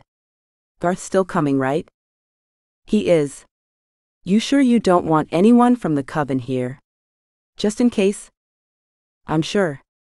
If this does go sideways, I won't put anyone else at risk. You're lucky I'm letting you stay here, I added quietly. Heard that, and no, I'm not leaving. I scrunched my face at him, annoyed. He placed bacon, eggs, and a waffle on a plate and slid it toward me along with a cup of coffee. I smothered it all in butter and syrup, then dug in. Last night had been rough, melding with Karina's mind. Tonight was going to be even harder. My plan was simple, but I wasn't an idiot. Karina would be waiting for us to make a move. The easiest way to try and bring back Finnick's power was for me to summon it. In doing so, however, there was a high chance Karina would hijack the spell, and she'd come right along with it. I glanced around my loft. There were about 20 more wards I needed to draw on the walls, as well as a few other traps near the windows and door. If she did come here, she wasn't going to get out easily. I had a few magical tricks up my sleeves too. There was a whole arsenal of spells I'd learned about 10 years ago I never thought I'd use. Now was the time to dust them off and see if I could remember how to kick ass. Frankie? Can you pop upstairs and see if the crystals I have soaking in the sink are ready? You're welcome, by the way, for reminding you of that trick, Frankie said, then disappeared from Finnick's shoulder. Thanks. I yelled toward upstairs. The crystals I was using as part of the wards were water-based. They worked better if they could soak for a good 10 hours in water, mixed with several other ingredients that were not easy to come by. Well, not easy if you weren't a herbologist. You'd make me feel better if you got that expression off your face. I paused mid-chew. What expression? I said around a mouthful of waffle. Finnick laughed, then dug into his plate, staying on the other side of the counter. The expression that says you're looking for a fight. Not looking, just ready for one. His brow arched. I shrugged. Can't a girl be a little excited to use combat spells she's never had a chance to bust out before? When he still didn't seem convinced, I washed down my food with a gulp of coffee, then sidled around the island. Finnick watched me out of the corner of his eye. Kicking Karina's ass from here to next year will be awesome, especially if I'm wearing my leather pants. Maybe that black sweater you seem to love so much? Or I could also go with something a little different. Like what? He asked gruffly. I shrugged. I dunno. Something like this. My hand glowed violet as I pictured a very different outfit. I dragged my hand down my front. My clothing shifted and changed. Finnick's eyes narrowed and he dropped his fork. How about this? I winked at Finnick. The blood-red blouse I wore was overlaid with black stitching and a black leather corset. The back of the blouse was longer than the front with ruffle. My hair was braided back with a fine silver ribbon. My boots were high-heeled and laced all the way up to my thighs, covering black leather pants with red stripes running down the sides.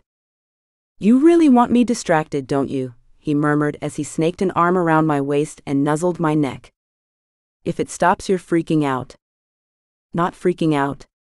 Worrying. I'm allowed to worry. He left a trail of kisses from my neck along my jaw to my cheek, and finally my lips. You are, I replied, but still my job to keep you safe. Remember? You keep wearing outfits like this, and you could probably tell me to do just about anything. So, you'll stay away tonight, and let me and Garth handle it? Finnick took hold of my hips and firmly set me away from him. No. Damn. He sighed and went back to eating his breakfast. Nice try, though. I ran my hand over my clothing again, and went back to the black yoga pants and dark blue hoodie I'd fallen asleep in. His brow twitched as I walked away and I shook my head. It was nice that he could like my wearing something as simple as this. I plopped onto my stool and sulked all through breakfast. If we made it through this mess, I'd have to work on my temptation skills. Now that I had my magic back, I had a feeling I was about to find myself in all sorts of situations that might be deemed dangerous by Finnick. After breakfast, we went to work on the wards and the traps. Finnick turned out to be an extremely helpful assistant, albeit a bit better at causing distraction than I was. His hands kept finding ways to be at my hips or running through my hair. More than once, we were interrupted by a very loud snail. We'd laugh and break apart only to have my familiar land on one of our shoulders and remind us quite loudly we were taking on an evil witch tonight. I cringed each time he said it. Frankie, she might not even show up, I reminded him for the 5th time as the sun was going down. Maybe we'll get lucky. She'll show. You know she will. How could she not? He had a point. Karina had a reputation for being undefeated. She wouldn't let a good witch like me take back Finnick's power without a fight. The spell was strong enough to summon his power, that much I was sure of. I was supercharging it with the help of several concoctions of my own making, stemming from some very unique flowers I'd been cultivating over the years. The power boost wouldn't last forever, but long enough to show Karina that she should never have messed with Finnick or me. I placed the final ward, then moved on to the traps. A knock came at the door, and Finnick went to answer it. Garth had arrived. I waved at him, but was too busy reciting a spell for one of the traps to say anything. These would take the longest to set. I moved from window to window, then finally to the front door. I sank to my knees and lowered my hand to the hard floor. Lines, as if I was drawing them onto the floor, stretched out from my palm and formed 3 intersecting pentagrams. Surrounding them were more sigils and runes written in the old language. Once the trap was set, it burned into the floor, then disappeared. It would only appear again if it was triggered. There. Traps are set, and so are the wards. I think we're ready for a show, gents. Has she been this cheery all day? Garth asked. Finnick scowled at me. What do you think? You going to possibly fight against Karina in yoga pants? I like to be comfortable, if I'm going to be running all over the place. Now, I said, ignoring his aggravated grunt. The wards on the windows will help diminish her power. She won't be able to set the place on fire or use any blood magic. The traps will prevent her from escaping once she's here. You're just going to what? Nicely ask for my power back? Finnick crossed his arms. I will, but do you think she's just going to hand it over? I shook out my hands, then moved to the center of the loft. My shadow stayed right at my feet as extra defense. Frankie was in the kitchen on the counter, ready and waiting to launch himself at the witch if need be. Garth took his place in the shadows beneath the stairs. I waited for Finnick to go upstairs, but he refused to budge. We talked about this, I said firmly. No, you talked and I listened. I'm staying down here with you. Will you stop being so damn stubborn? I complained. I don't want you in the line of fire. He planted his feet and remained put. You going to summon my power, or are we going to stand around all night staring at each other? Gods, you're a stubborn pain in my ass. Ditto. I sighed, but he wasn't about to go anywhere. I held up my hands and recited the spell for summoning lost power. I'd had to change the spell around, so it would focus on a demi's power instead of a witch's, but it came out all right. Some of the rhymes were off. I caught Finnick smiling toward the end, but couldn't stop the spell to join in his amusement. A burst of violet light shot out of my hands and through the windows. It lit the loft and pulsed, sending a new orb of magic along the thread searching for Finnick's magic. Is it working? Finnick asked. It's looking for it, so that's a start. I watched Anther Orb disappear out the window. They started to pick up the pace. I found it. Finnick let his arms fall to his sides, his fingers twitching in anticipation of what was about to arrive at the loft. When the thread shifted from violet to a sickly shade of green, I muttered a few choice words under my breath. Karina's coming. Oh yeah. She's on her way. Battle stations. The green stretched through the window and nearly to my hands. I focused on keeping it away from me, but a sudden influx of dark magic crashed into me and threw me into the far wall. Finnick called my name, but then a loud crack struck my ears and shoved us away from one another. Black smoke filled the apartment as Karina's laugh bounced off the high ceilings. My, isn't this quaint, she said as she stepped out of the plume of smoke. I waved the smoke from my face, hacking. Most people knock, I informed her. Where the hell are you going, dressed like that? She glanced down at a black dress that hugged every inch of her body and left little to the imagination. Her hair was loose around her shoulders, and as she took a step forward, heels clicked harshly against the floor. I always dress for the occasion. Her lip curled as she took in my comfortable clothes. You know I would say I'm insulted, but this isn't going to be much of a fight. She reached for a black chain at her neck and tugged it upward. I presume you're after this. The creepy eyeball blinked as she held it aloft. A subtle glow surrounded it, letting me know it did, in fact, hold a demi's power. If I hadn't used a summoning power, I'd say there was a high chance this was a trick. But there was no way she could follow the thread of magic I used, unless it was truly Finnick's power. From the stiff set to his shoulders and the way he clenched his jaw as he glared at Karina, I knew I was right. He took a half step forward, but she clicked her tongue and let the amulet fall. Oh no, Finnick, if you want your power back, I'm not about to make it easy. Why are you doing this? Finnick asked. Taking Demis powers. Why? I would have thought your little witch over there told you all about it. I told him only what you could see, and quite frankly, it wasn't much. I shot her an exasperated look. Must suck to know how badass you are, and be relegated to what, stealing power. You know the real part of this plan is all about that portal they're building. That's where they could really use you, but no. You're out on the front lines seducing Demis. Stealing their power. You're just another mindless soldier taking orders. I bet you don't even know the end game. Her face twisted in anger for a solid 5 seconds, and I thought I might have her. Then she cackled and waved me off. Please. Do you think I care that I'm out here doing the legwork? It's an honor. Means I'm strong enough to take power from just about anyone. You claimed you took it because I broke your heart, Finnick chimed in. Karina whipped her head around to him. The second that evil intent appeared in her eyes, I yelled a warning, but it was too late. She shot her hand toward him just as I started to charge forward. Finnick was thrown into the loft railing and held there by vines. My vines. She twisted them and wrapped them around his limbs to keep him aloft.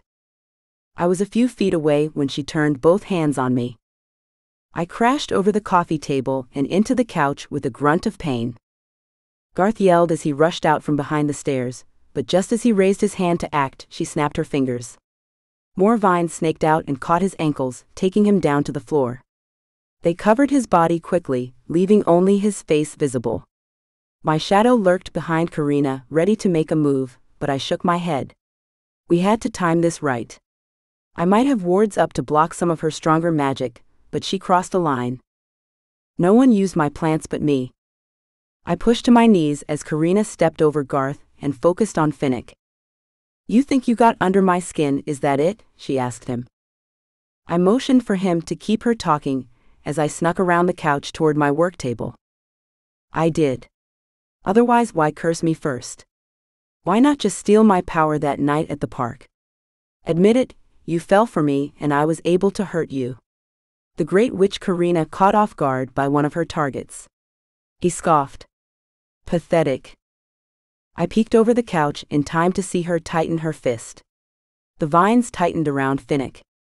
He gasped as they crushed his chest. You are nothing to me, understand? Nothing. Tell that to the jealous look in your eyes, Finnick rasped. I willed him to hold on a minute longer. I picked through my jars of herbs and found the 3 ingredients one should never mix together. Ever. Jealous? What on earth would I be jealous of? Who do you think? Her. Karina barked a harsh laugh. She's a simple-minded witch, nothing more. I almost feel sorry for her that she fell for the same seduction I did. Not seduction, Finnick grated as I stood. His eyes found mine over Karina's shoulder, and he smiled despite the pain he must be in. Love. Something you'll never understand. Love? Karina's fist tightened even more, and Finnick threw his head back, straining to get free. You don't know what love is. I'm pretty sure he does, I said loudly. Karina glanced toward the couch, then frowned. When she turned around enough to see me, I held up the bundle of herbs already sparking with unstable power and tossed them at her feet. Catch. She yelped as the goblin bark woven with a moonflower, all dipped in freshly liquefied electrified toadberries, struck near her feet. The burst of magic tossed her and smashed her into the kitchen cabinets. As she scrambled to get up, I waved my hand over the vines holding Garth and Finnick in place. They released both Demis. Finnick crashed to the floor. Sorry about that, I said with a cringe as I yanked him upright. Fine, I'm fine. You bitch? Karina screamed. She tried to move, chucking broken cabinet doors out of her way. My shadow grabbed hold of her feet as Frankie launched his furry tarantula body at her face. She screamed, swatting at him. He scurried around her head and became entangled in her hair. Her scream turned into a shrill shriek. I couldn't stop myself from laughing at the spectacle. Frankie made it all the way around her body and snapped his pincers in her face when she grabbed hold of him and hurled him across the loft. Hey! No one hurts my familiar, I snapped, stepping forward with an entrapment spell in the palm of my hand. The violet swirling mist pulsed, patiently waiting to be unleashed. Garth moved around the other side to cut her off. Finnick rushed to check on Frankie. Karina sneered and raised her hands over her head. "You're going to regret messing with me." She shouted a spell that would set my place ablaze. Only the spell fizzled out. Her hands fell to her sides. She frowned. "What? You really don't think I'd pick a fight with you and not be prepared?" She snarled. "I will end you, all of you. And then I will take his power," she snapped, pointing to Garth. "Waiting," I replied. Her hair blew back from her face with her fury. She spread her arms wide. Words dripped from her lips, each one more venomous than the last. The air became thin, as if she was sucking it all to her. I braced my feet and stopped myself from throwing a look over my shoulder at Finnick. Any second now, any second. Karina shouted the last word of the spell and threw her arms wide. What should have been a full-blown storm appearing in my loft and sweeping us up in it was nothing but a drizzle of rain and one sad rumble of thunder. The storm petered away, and Karina sagged against the counter from using so much magic. What did you do?" I shifted my gaze to the windows, and the wards now visible there. "Might not be as powerful as you are, but I'm a hell of a lot smarter. You won't be using any of that magic in here, not today." Her eyes widened as her chest heaved. She glanced from Garth to me, then the front door. When her eyes returned to me, she straightened, and her jaw dropped and her eyes focused behind me. Slowly, I turned around to see Finnick. He was standing tall, his shoulders thrown back and his body encased in a bright white glow. He clutched the amulet in his right hand. He held it over his head and shattered it in his palm. The pieces fell to the floor soundlessly. He flexed his hands and rolled his head on his shoulders. "Damn, this feels good. Thank you for returning my power," he said to Karina. The witch gulped loud, then sprinted for the front door. I should have been content to watch her go, but she'd pissed me off. I directed my hand to the vines hanging from the loft, and they followed the witch. Just as she reached the trap at the door, vines entangled her wrists and bound her arms behind her back. She cursed and sputtered as the trap kicked in, freezing her in place. She glowered at us as he walked closer. "See?" I told Finnick. "It went off without a hitch." Finnick draped an arm over my shoulders and pulled me close to kiss the top of my head. "I'm glad. Garth, you all right?" "Just a bruise or two." "You?" "Like my old self." He nodded to Karina. "What are we going to do with her now?" "I have a few ideas," I said, and Finnick arched his brow. "What?" "It's nothing bad. She did try to use my plants against us, though. That's a low blow. Not everyone sees plants the same way you do." "Yeah, well, maybe they should." I stormed closer and crossed my arms as I looked into Karina's furious gaze. "We'll take her to my coven house. The elders will want to question her. As will Dion, I'm certain. Think we can get her there without incident?" Finnick rubbed his hands together, then shook them out. "Leave that to me." Chapter 7. Finnick. Karina continued to dance and laugh as the party surrounding her made its way across the grounds and into the coven house. Beckett shook her head in amazement at how strong the illusion was. "That's incredible," she mused. "Isn't it? I might have made it too strong. No, this is good. She can suffer for a little while after all the shit she's put you through." "Such a vicious side you have," I said as we followed Karina and the four elders surrounding her through the foyer and down a hall to the right. "I think I like it." She smiled as she looked up at me. "She's lucky she didn't hurt you any worse." I had no doubt at all Beckett would have found a way to get payback if that occurred. Thankfully, it hadn't. Her last-minute idea to have Frankie make an attempt to abscond with the amulet containing my power was what saved us. Karina would have noticed one of us going for it, but not a large tarantula with a bad attitude. We continued down the long hall that ended in a room heavily warded. Karina danced her way inside a cell that had even more wards etched into every bar. The second the door swung shut and the lock was turned, My illusion disappeared. Karina paused, her hands in the air, and glanced around wildly. Then she shrieked and charged the bars. They glowed bright blue, forcing her back. Beckett and I approached. Marie joined us. "You'll get nothing out of me," Karina warned. "Nothing. You can keep me here as long as you want, but I won't turn on my coven." "My dear, you're not the only witch in the room," Marie reminded her. "We have our ways." Karina crossed her arms. "What, like a truth spell?" "Please. I've been protected against those since I was a child." She tugged aside the shoulder of her dress to reveal a small tattoo. I didn't fully understand the meaning of it, but Beckett shook her head. "Sure, why wouldn't she have a tattoo to ward off truth spells?" she muttered. "No matter," Marie said. "One way or another, you will tell us what we need to know. Until then, my dear, enjoy your stay."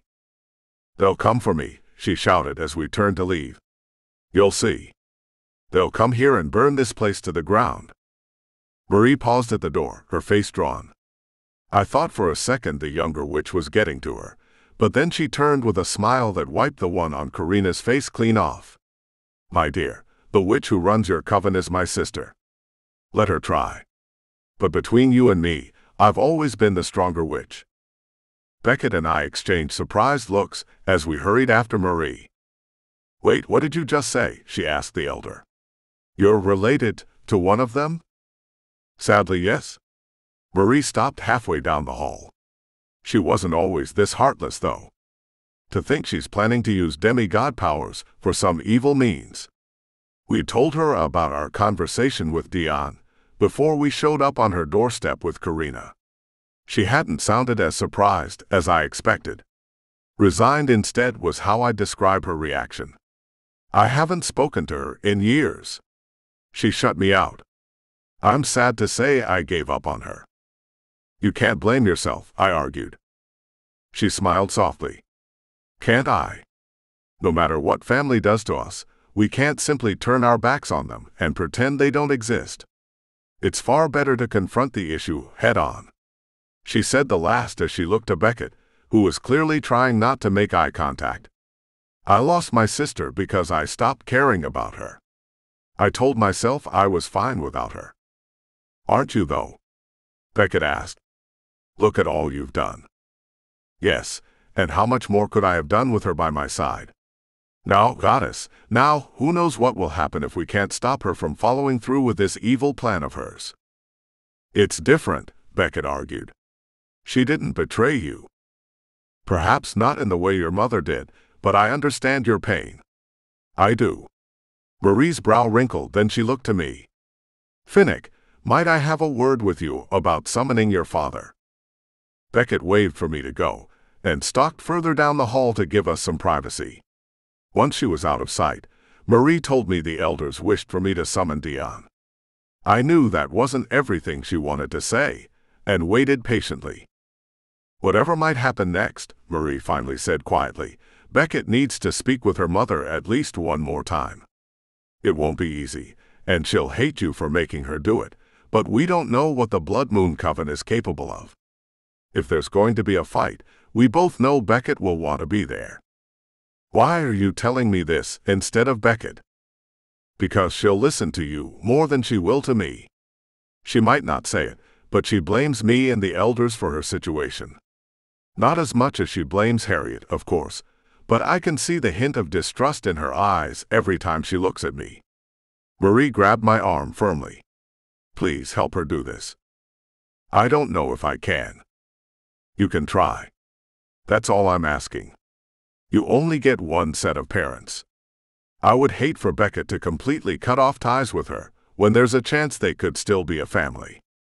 You have to be one of the most optimistic people I know." I ran my hands through my hair as I paced down the hall, then back to Marie. "Fine, I'll do it, but if she turns me into a mouse, I expect you to turn me back." "I can manage that." "What are you doing to do with her?" I asked, nodding to the room holding Karina. "We'll keep talking to her, but if she refuses to answer, I'm hoping your father might be able to get her to open up. From what you said, the plans for the portal are in the beginning stages. I'm certain all of us would like to halt them as quickly as possible. She tucked her hands into the pockets of her dark red robes. I wished it hadn't come to this. Maybe you can talk some sense into your sister. Marie's bitter laugh filled the hall. It's late for that. Don't worry about me. Just do what you can for Beckett. She walked away and left me standing there with my hands in my pockets, wondering how I was going to go about telling Beckett she needed to have a sit-down with her mom. Shit, I muttered and finally went after her. I found her sitting on the main stairs that lead to the heart of the house. Hey, I said as I sank down beside her. Let me guess, Marie did not only want to talk to you about Dion. Ha, you must be psychic. I'm not talking to her, she snapped. I'm not, so whatever speech you've come up with to try and make me do it, just save it. I never want to speak to her again. I rested my elbows on my knees and looked out the front door. Witches walked along the paths out there, some working their magic, others merely enjoying the early morning hours. I know. I sensed her eyes on me. Then we're good? You're not going to try and convince me. Never said that. She groaned and stood. I caught her hand and tugged her back down. She doesn't want you to have any regrets. I don't. Not yet, but you might. She lost her chance to be a family again with her sister, but your parents are under this roof. I know it'll suck, I do, and I'm more than willing to go with you. I think Marie's right. She glared at the floor as she twisted her hand free of mine. Thinking of being in the same room as them makes me sick. I don't want to see them. I used to think the same about Dion, I said, and she scoffed. Just hear me out, all right. And here comes the lecture. Only because you need to hear it. I'm not going to drag you up there kicking and screaming, but you are going to listen to me. She crossed her arms and stood, but only walked down a couple of steps so she could pace back and forth. Well, let's hear it then. I cleared my throat. Look, before you met me, I hated Dion. I wanted to make him hurt, swore he'd never be my father, ever, after what he did. And granted, what he did to me and my mother was an accident. The pain of the reality that I might never know him or really have him in my life was real. Still is. And because of you, I'm getting a second chance. One where he and my mother can have our family back. Completely different situations. Are they really, though? This is like how I felt years ago. You're going to be pissed off. I'm not saying you shouldn't be. But I can tell you, if you let that anger linger, it'll start to eat you alive from the inside out. It'll change you, and not for the better. When she stalked by me again, I entwined my fingers with hers and held her there. I like who you are, Beckett. You're a good person with a warm heart and a kind smile, despite everything you've already been through. Don't let her define who you will be moving forward. Don't let it change you. She hung her head and sank back down on the step beside me. Why did that speech have to be so good? I'm just that awesome. She laughed as she muttered, You're something all right. Okay, fine, you win. But you're coming with me. Didn't plan on letting you go alone. We sat on the steps a few minutes longer, then she rose and started up the steps. Let's get this over with then.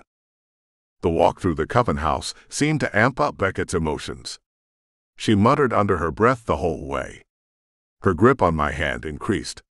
We reached the door to her mother's rooms and stopped. Beckett raised her hand, but didn't let it fall against the door. She bit her bottom lip so hard, I waited for it to start bleeding. I gave her a gentle nudge, and she knocked loudly 3 times. We waited and waited. I gritted my teeth, willing Harriet to just open the damn door and talk to her daughter. When the door did unlock and swung inward, it wasn't Harriet there, but Benjamin, her dad. Beckett, he said, seeming surprised. I didn't expect you to stop by. Yeah, well, I did. Unlike you, when I was lying in a bed after having my mind blasted to an alternate world by my mother. Benjamin blanched and blinked rapidly. You have to understand, I was trying to be there for both of you. Why do I doubt that? Is my mother here? Yes, she's resting. Great. Beckett shoved past him into the room. I kept my face carefully blank as I followed. Benjamin shut the door and hurried after us. I think we should talk, she told her father. I told you she's resting. Benjamin blocked the door leading to what I presumed was the bedroom. You really should have told us you were stopping by. It's what polite children would do when visiting their parents. I had to stop myself from hitting the guy. How dare he talk to his daughter like that? Beckett shoved her hands in her butt pockets and shrugged. Guess I'm not polite. Must have picked it up from you and my mother. How tight of a leash does she have you on? I mean, really? You didn't come to see me, I'm assuming because she told you not to. You do know what she did to me, right? That she bound my magic from birth. What kind of father doesn't realize that? Benjamin squared his shoulders and lifted his chin. If I had known, I would have stopped it. Why do I feel like some part of you did know, and you were too scared to stand up to her? By the goddess, you let her treat me like a failure all this time, and did nothing. I stood up for you, he argued. When it suited you, she shot back. Even when I was begging you to talk her out of trying to permanently bind my magic, you sided with her. What did I ever do to you, huh? What? Just tell me that much. Benjamin opened and closed his mouth, looking like a fish out of water. He failed to say anything, and simply looked at his daughter. Beckett turned her back on him, and stormed for the front door just as the one to the bedroom opened. Beckett, what do you want? Harriet asked brusquely. Slowly Beckett spun around and stared her mother down. I want an explanation, but I know I won't get one, she said quietly, hurt tinging her words. I'd love an apology too, but I doubt that'll happen because you never apologize to anyone. Harriet held the baby bump, visible beneath her sweater. She was a lot further along than I first assumed, and from the way Beckett let out a hiss, it was the same for her. You're just going to start your family over, is that it? Not over, but perhaps this time around I'll get it right. Beckett's face fell, and something inside her seemed to crack. You know what? I hope you do. I hope the elders don't let you screw up that kid's life as you did mine. Beckett, Benjamin scolded. She held up her glowing violet hand. Don't. You have no right to talk to me anymore, either of you. I'm done with this family. As far as I'm concerned, you are not my parents. She took hold of my hand. I'm starting a new family too, and you'll just have to deal with it. Goodbye, Benjamin, Harriet. She turned on her heel, and we walked toward the door. We were almost out of it when Benjamin rushed forward as if to hug Beckett. I blocked him. He frowned, and for a moment I felt sorry for him. Take care of her, he said to me. Please. I will, but not for you. Beckett didn't even look back as she exited the room, with me in tow. We didn't stop until we were outside in the orchard. I said nothing and let her process her emotions. She'd let me know when she needed me. We came to a stop at a small grove tucked away at the northern end of the grounds. There she sat down on a stone bench, and I joined her. You okay? No, she mumbled and sniffed loudly. This sucks. I know. It'll get better. I wrapped an arm around her shoulders and let her cry. Everything will get better. Has she said anything useful? Nothing. She screams at anyone who goes in there, Marie told Dion. He'd arrived about 20 minutes ago. We'd been working on a plan to make Karina talk, but from the way she was acting, we weren't going to get anything useful out of her. We spoke about simply going to the Blood Moon Coven house and confronting their lead elder, but showing up unannounced would most likely lead to a fight. Despite what the witches were planning on doing, no one wanted to have a loss of life. Dion's hope was this situation could be worked out calmly. He looked down the hall that led to Karina's cell and sighed. I'll speak to her. Threatening her won't work, I said as I walked beside him. Then we use logic. She might be a dark witch, but she cares about those in her coven.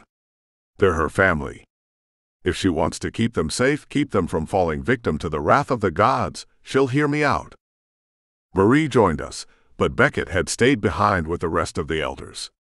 They were working on a possible game plan if it did come down to a fight. They were preparing wards and amulets that would protect any who came against curses and blood magic, two things Karina's coven were famous for. We talked out in the grove until I knew she was all right, or as all right as she could be after speaking with her parents. It hadn't gone as well as I hoped, but it could have been a hell of a lot worse. I was proud of her for walking away from the situation and not letting her anger get the better of her, as mine had for so many years.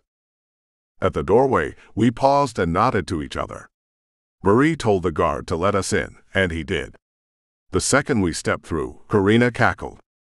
She stood as close to the bars as she could, leering at Dion and me. Ah, bringing in the big guns. Even with your power back, you have to run to Daddy. Silence, witch, Dion ordered, and snapped his fingers.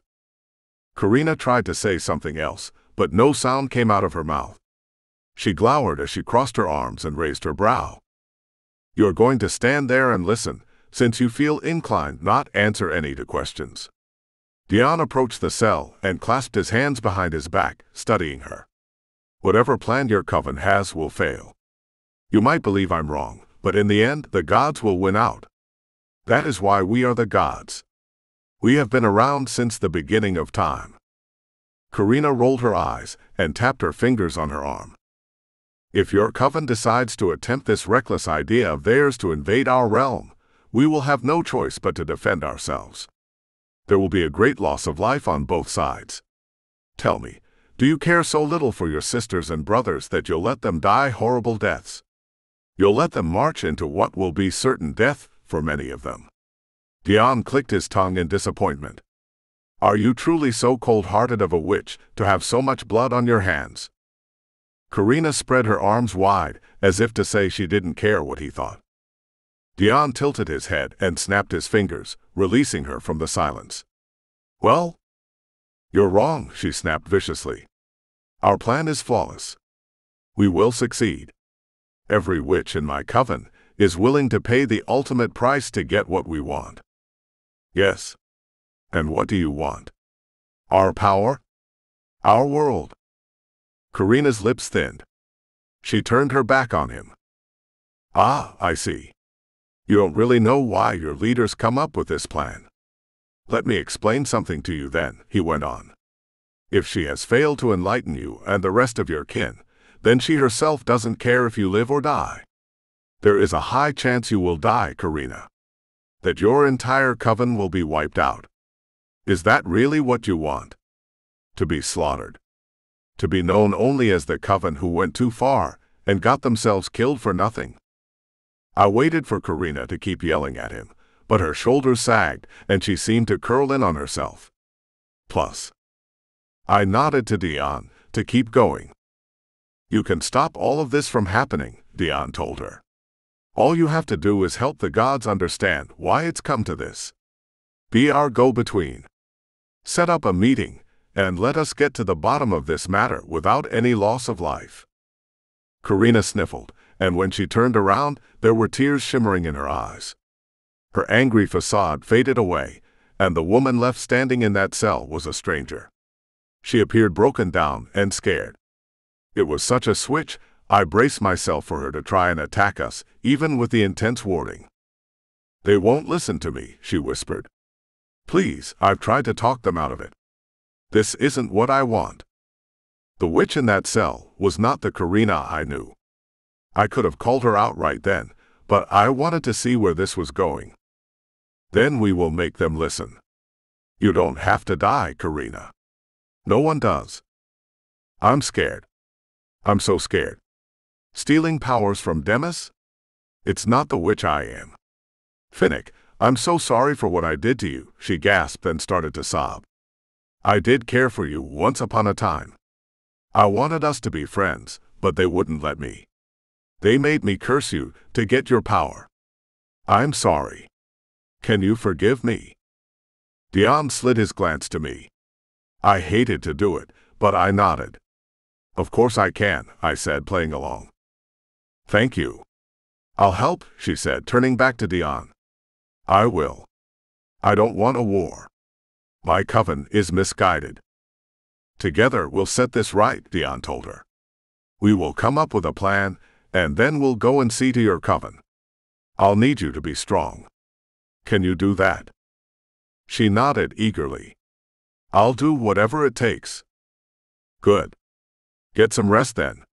We'll fetch you soon. I kept my eyes on Karina the entire time Dion walked away, waiting for a hint she was faking. She cried harder instead. Dion called for me. I hustled to catch up to him out in the hall. Well, he asked. She's lying. You can't trust her. Karina will not just roll over this quickly.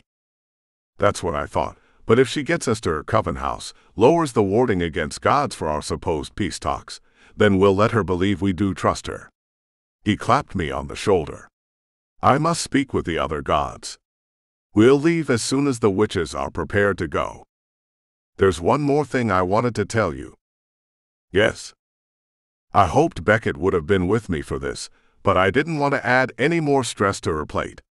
She was focusing on getting us through the next 24 hours and preventing a possible major conflict between witches and gods. Beckett's found a way to grow a rose that could help my mother, I told him quietly. Don't ask her about it. At least until we get through this mess, but I wanted you to know there's a real chance this will work. Dion's lips quivered as he grinned at me and nodded. Good, that's very good to hear. Thank you for telling me. You're welcome. He turned to go but stopped. Be careful, son. If what you say about this witch is true, then we will be facing a fight. I would very much like our conversations to continue, so just be careful. You too, old man.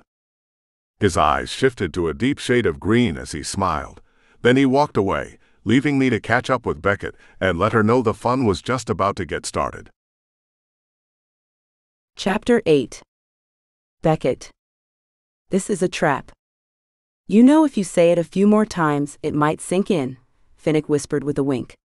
We know it's a trap. That's why we prepared for it. I don't think we're prepared enough. He kissed my cheek. We're going to be fine. Karina is going to get us in the front gates. That's what matters. The wards will be lowered, and once the gods are in, then there's no stopping them, even if it is a trap. Which, yes, I know, he said, speaking over me, that it is undoubtedly a trap. I fiddled with the star pendant around my neck. The magic within it would protect me from curses and blood magic. All the witches from my coven wore one. There were 30 of us, including half of the elders. Dion had brought 10 gods with him, as well as a few demis, including Finnick and Garth. We were a pretty impressive fighting force, if I did say so myself, but I had no idea what was waiting for us just beyond those tall stone walls. The black iron gates blocking the drive shimmered with imbued magic. Karina stood at the front of our group with Dion. She wrung her hands like she was nervous. I had to give her credit. She was a damned good actress when the need arose. Announce us, Dion told her. Now, if you please. Right, yes, sorry. Karina cleared her throat loudly, then approached the gate. Beatrice. I'm here and I've brought gods who wish to speak with you. A heavy fog rolled in around our feet. I nudged Finnick, pointing to it. The long winding road leading to the coven house, tucked away in the countryside, was lined with blackened trees and thorny bushes. Marie, the witches and I had been checking for wards the entire way here, but there hadn't been a hint of magic, not until we neared the wall. That fog, though, where was that coming from? Beatrice? Karina yelled. I heard you, my child, a woman's voice flowed from behind the gate. Her black dress trailed behind her, and her smile made my skin crawl. Her eyes shone red with the glow of her magic as she approached the gate but didn't open it. I see you've brought quite the following with you, Dion. As I told you I would. Marie has agreed to oversee this meeting. She and members of her coven are here as witnesses, nothing more. As agreed upon, Dion stated. Beatrice was suddenly flanked by 4 more witches, all of them dressed in black. 2 men and 2 women who stared through the bars.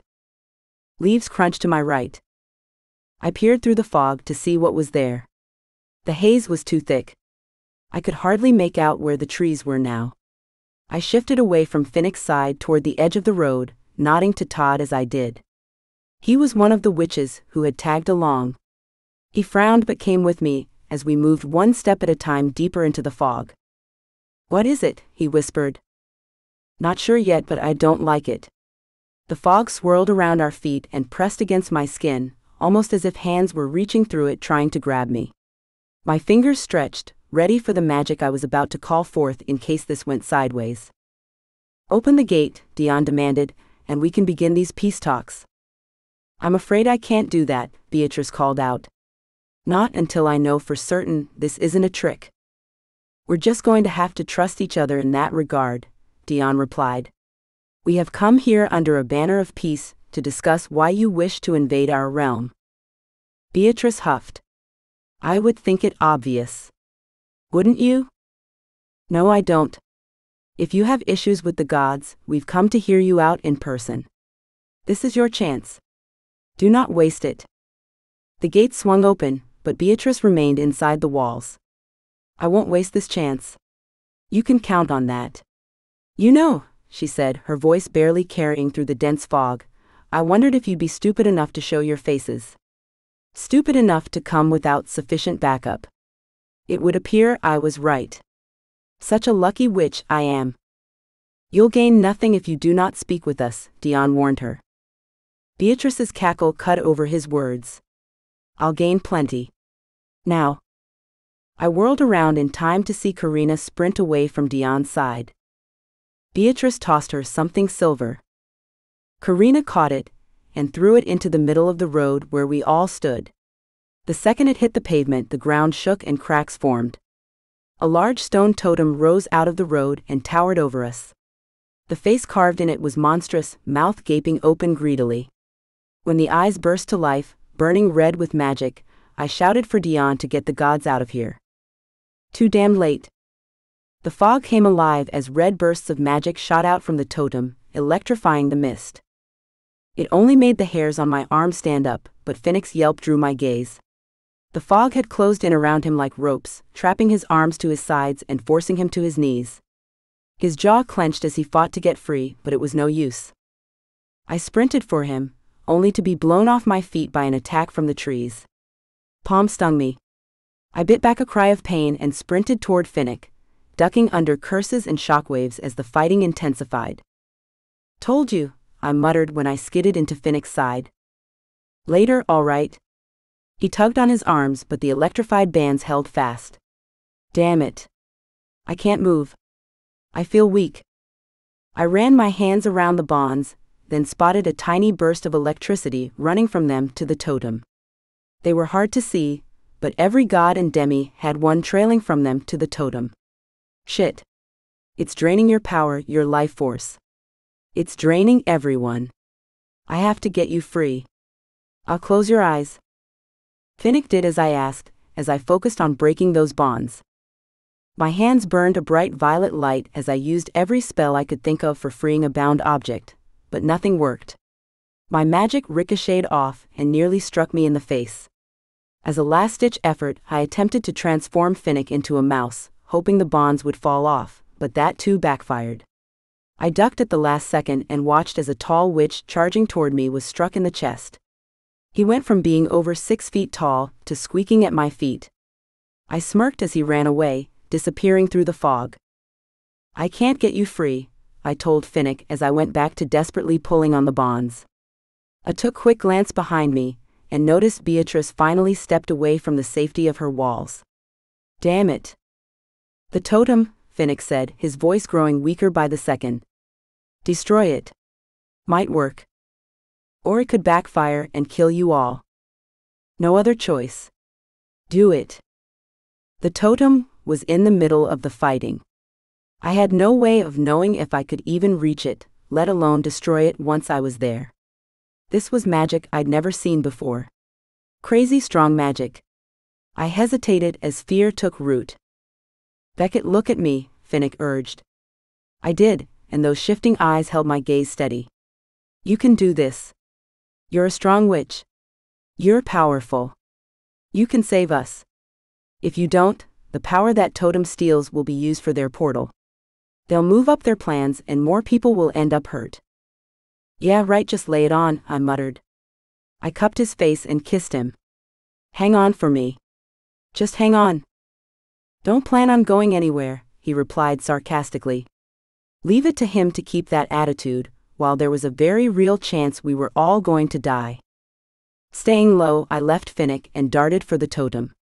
A curse struck me in the back, but the star amulet warmed, absorbing the effects. I landed a few spells of my own, sending witches flying back into the trees, their shrill cries making me smirk. I didn't plan on hurting anyone permanently, but I was not about to let the Blood Moon Coven win. Or Karina. Mostly Karina. I sprinted around several duels, then finally reached the totem. The stone hummed with all the power it absorbed from the gods. Time was short. I pressed my hands to the totem and focused on blowing it up. I ran through spell after spell of destruction, all the while ducking and dodging more attacks. Todd and Marie came to my aid, both haggard. I waited for Marie to say she could take care of it, when suddenly Beatrice was there. Get away from my totem, she screamed and drew back her hand encased in red light. Marie shifted in front of her, though, and a shield fell over me, keeping me safe. Sister, Marie said to Beatrice as she placed herself between the dark witch and me. Did it really have to come to this? I'm afraid it did. Shall we? Marie's hands glowed with her own magic as she nodded. If you insist. A huge part of me wanted to watch the showdown, but I had a totem to destroy and no idea how long this shield would keep me safe. I shook out my hands and I bounced on my feet, glaring up at the evil face. All right, you bastard, you want to play? Let's play. I stopped focusing on the totem as a whole, and searched the ground around it. Dirt had come up with the totem, as had bits of plant life. That I could work with. This close to a coven house, and a natural source of power. These weren't just normal plants. They had a hint of magic to them. I sought it out and tugged and pulled with everything I had, until vines and fungi sprouted out of the pavement, coming through every crack. What are you doing? Karina shouted from behind me. No, stop. Around me, the shield shuddered. Todd yelled a warning, but I was too focused on my task to look away. The vines and fungi grew higher, until they wrapped around the totem from bottom to top. I tightened them more and more, until bits of stone crumbled beneath the strain. Sweat beaded on my brow, and my strength waned, but I was so close to defeating this dark magic. So damn close. I had to do it to prove everyone wrong, including myself. I was not a failure. More plants sprung up from beneath my feet and joined the others. Flowers bloomed, and soon the entire totem was covered in foliage. I pressed my hands together and squeezed with everything I had. The plants mirrored me, crushing the totem. A loud resounding crack echoed through the fog as the stone split right down the middle. Karina's panicked scream was joined by Beatrice's and so many others, but I tuned them out. The plants continued to crush the totem, and finally it exploded into little shards of stone. I hit the ground hard, and rolled over in time to see a column of shimmering blue and violet bubbles rise from where it once stood. The electrified bonds on the gods began to falter and collapse as the fog lightened. I rose, ready to check on Finnick, when something slammed into me from behind. Two hands reached around me, and the chain holding the protective amulet was yanked away. It clanked to the ground but couldn't see it. Another burst of magic struck me in the back, and I gasped from the searing pain. I tried to summon my magic, but it faltered at my fingertips. Karina came into view, a crazed look in her eyes. How did you, of all witches, manage to do this to us? You shouldn't have underestimated me. I tried to pull on my magic again, but whatever spell she cast against me was making it hard to do so. Something I won't do again. Karina held up her hands, and a blast of magic slammed into my chest. I gasped for air, fighting to breathe as it surrounded me and hurled me backward through the crowd of fighting witches. I threw my arms up to try and form a shield, but a second blast shattered what I managed to form, and I was thrown further down the road. I'll be sure to send Finnick your love, before I finish him off too. I pushed up on my elbows and glared at her over my shoulder. I might not be able to use magic as well as she did, but that wasn't new to me. I dropped low, ready to lunge, and as she opened her mouth to cast a spell, I leaped forward and tackled her to the pavement. Her spell misfired, shooting past my head. I punched her, cringing at the pain in my knuckles, then did it again. She rallied beneath me and threw me over her head. She was a lot stronger than I expected her to be. She made ready to cast another spell, but I wasn't about to let that happen. I aimed another punch at her face, but she blocked it and nailed me in the stomach. I sank to my knees and coughed, struggling to get air into my lungs. "You won't win this fight," she said as she stalked around me. "Let's see, what kind of curse shall I place on you?" "Oh, I know, and this is a good one. How about we make it so you can never see or hear anything ever again? Blind and deaf, and I'll take away your sense of touch too. You know what? How about I just steal all your senses?" I tried to spin around and tackle her again, but she threw her hand out, and ropes caught hold of my arm and tied it behind my back. My other arm got the same treatment, and then I was trapped. I scanned the crowd for any sign of Marie or Dion or Finnick, but many of the gods were still too weak from the power drain to move. Karina's eyes glittered as she worked the curse between her hands, building it until a large glowing green orb shifted between her hands, waiting to break free. "Enjoy your new life, Beckett," she crooned, then lifted her hands to unleash hell on me. Chapter 9. Finnick. The fight carried on. I lost sight of Beckett. Karina screamed. A few moments later, the totem exploded into a column of bubbles. "She did it," I whispered, as the magical bonds draining away my power fell away. I tried to stand, but my knees wobbled. I crashed back to the ground. The fighting kept going, even though it was clear the witches were going to lose, as soon as the gods regained their strength enough to put an end to this nonsense. "Beckett," I tried to yell, but barely said her name above a whisper. I coughed and tried again as I managed to stand upright. "Beckett." I trudged forward a few steps, willing my strength to return. I fumbled around like a drunkard, getting knocked down a few times. Each time I rose, more of my strength had returned. A familiar shout caught my attention. I whirled around in time to see Beckett and Karina going at it. Beckett was punching Karina, but then she was on the ground and magical ropes trapped her arms. Karina stood over her, lips moving, but I was too far away to hear the words. The second that green orb appeared between her hands, though, I knew exactly what was about to happen. "No," I gasped and stumbled forward. "No." Digging as deep as I could and yelling against the last bits of weakness trying to drag me down, I charged through the crowd of fighters like a raging bull. I shoved witches out of my way, urging my feet to pick up speed. Faster, faster. I was so close.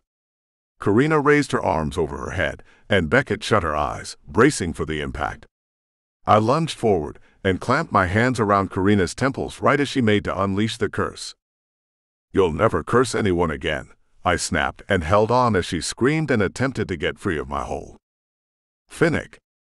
Beckett smiled in relief. "Took you long enough." I turned my attention back to the witch in my grasp. She lifted her hands, but I merely forced more of my power into her mind. Instead of creating an illusion for her eyes to see, I made one appear inside her mind, trapping her within it. It was a party, so she'd have a good time for the first year or so. After that, she might eventually realize what was going on. Her body slumped against me. I let her fall to the ground and rushed to Beckett. The ropes fell away at my touch, and she threw herself into my arms. I picked her up and spun her around, kissing her fiercely. "Too damn close," I muttered. "How about we do not get into a mess like this again for a while? Sound fair?" "Sounds good to me." She held my face in her hands, then kissed me again. "What did you do to Karina?" We watched Karina as a smile spread across her face, though her eyes were closed. "Gave her a party she'll never forget. She'll stay like that until I release her. Probably best for everyone if she isn't disturbed for at least a month." probably more. All around us, the fighting quickly came to an end, as the gods held out their arms in unison and ordered a halt. The witches of the Blood Moon Coven became frozen in place, including Beatrice. Marie, though, seemed to have her sister contained. Dion approached the leader of the coven and scowled down at her. "Why?" he asked roughly. "Why would you put your coven through this? For what? I want to know, so no other coven tries to do as you have done today. Do you realize how many lives might have been lost? How much blood was almost spilled? And for what power?" Beatrice's eyes narrowed in hatred. "You understand nothing. You're a god. Try me." "You use us," Beatrice spat, and Dion's shoulders tensed. "The gods are always using us, witches and mortals. You treat us as if we're nothing, but we too came from something great. We came from the goddess herself, yet we are beneath you. You use us and toss aside. This was our chance to even the playing field." "I've heard enough, Victor, a god who was also known for having flings." "No," Dion argued and glanced toward me. "She's right." Beatrice's look of shock rivaled that of the gods standing beside Dion. "What did you say?" The witch whispered. "I said you're right. For too long we've let ourselves go unchecked. Their goddess has essentially abandoned them, and what do? We treat the witches as property, as a means to an end, when we should be allying ourselves with them, working to better our world." Dion walked around, and as he brushed by each frozen witch, they regained their ability to move. "We've let this turn into a major source of conflict. This wrong must be righted." "You've lost your mind." Victor laughed roughly. "We all know you have a soft spot for a mortal, but you can't expect the rest of us to follow that path." Dion smiled softly. "It's true, the love of my life is a mortal, and I will do everything and anything to keep her safe.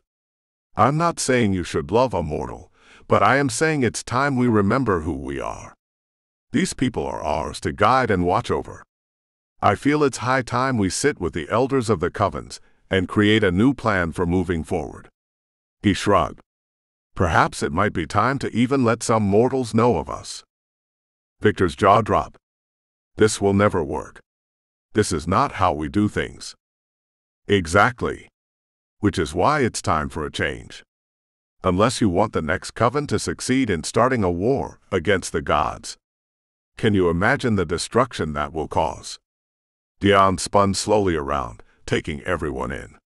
"I will say, however, this coven cannot go unpunished. For your crimes against your own people and the gods, the Blood Moon Coven is hereby dissolved." "No," Marie said quickly and rushed toward Beatrice. "I mean, yes, but I don't want them to be without a coven." She took a deep breath and gave her sister an encouraging nod. "I wish for them to join our coven. They can have a chance to start over and help remind us of what's at stake when we fail to listen to one another." She held her hand out toward Beatrice and waited. "What do you say, sister?" Beckett squeezed my arm as she bounced on the balls of her feet. I held my breath right along with her as we waited to see what Beatrice would say. Beatrice finally took Marie's hand, though there was no smile on her face. "Is that it then? No other punishment for us?" "There will be, but I will let your new elders decide that." Dion came toward Beckett and me. "You have my thanks, Beckett. You are quite an extraordinary witch." "Thank you," she said, her cheeks turning bright red. "Now then, we have a mess to clean up here. If you two can stick around and help, it'd be much appreciated." He turned and spotted Karina lying on the ground. A dreamy smile spread across her face.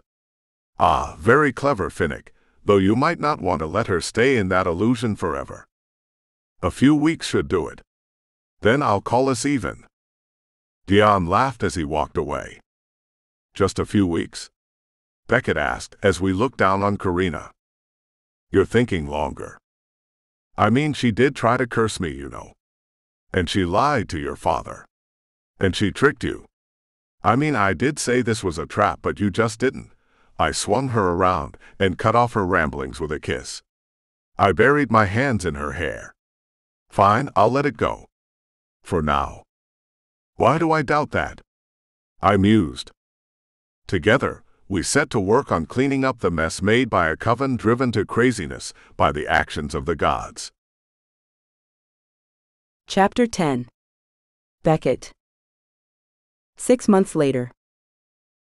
I moved the dark soil away from the stem. Out of the 5 roses I'd attempted to grow the last 6 months, this is the only one that made it from seedling to a rosebud to a full-blown flower. The deep crimson of the petals was exactly as it should be. When I stood on my toes to peer inside the overlapping layers of red, where the center of a normal flower would be, I found a tiny, shimmering pearl. "Well?" Finnick asked anxiously behind me. "It's ready." He let out a heavy sigh of relief. "You're sure? I mean, we thought the last ones were ready, but they weren't, and I'm not blaming you at all." I turned around to face him. "Now who's the rambler?" He wrapped his arms around my waist. "Learned from the best." He kissed my forehead, then we studied the rose. "You did it. You actually brought it back from extinction." "Don't say that yet."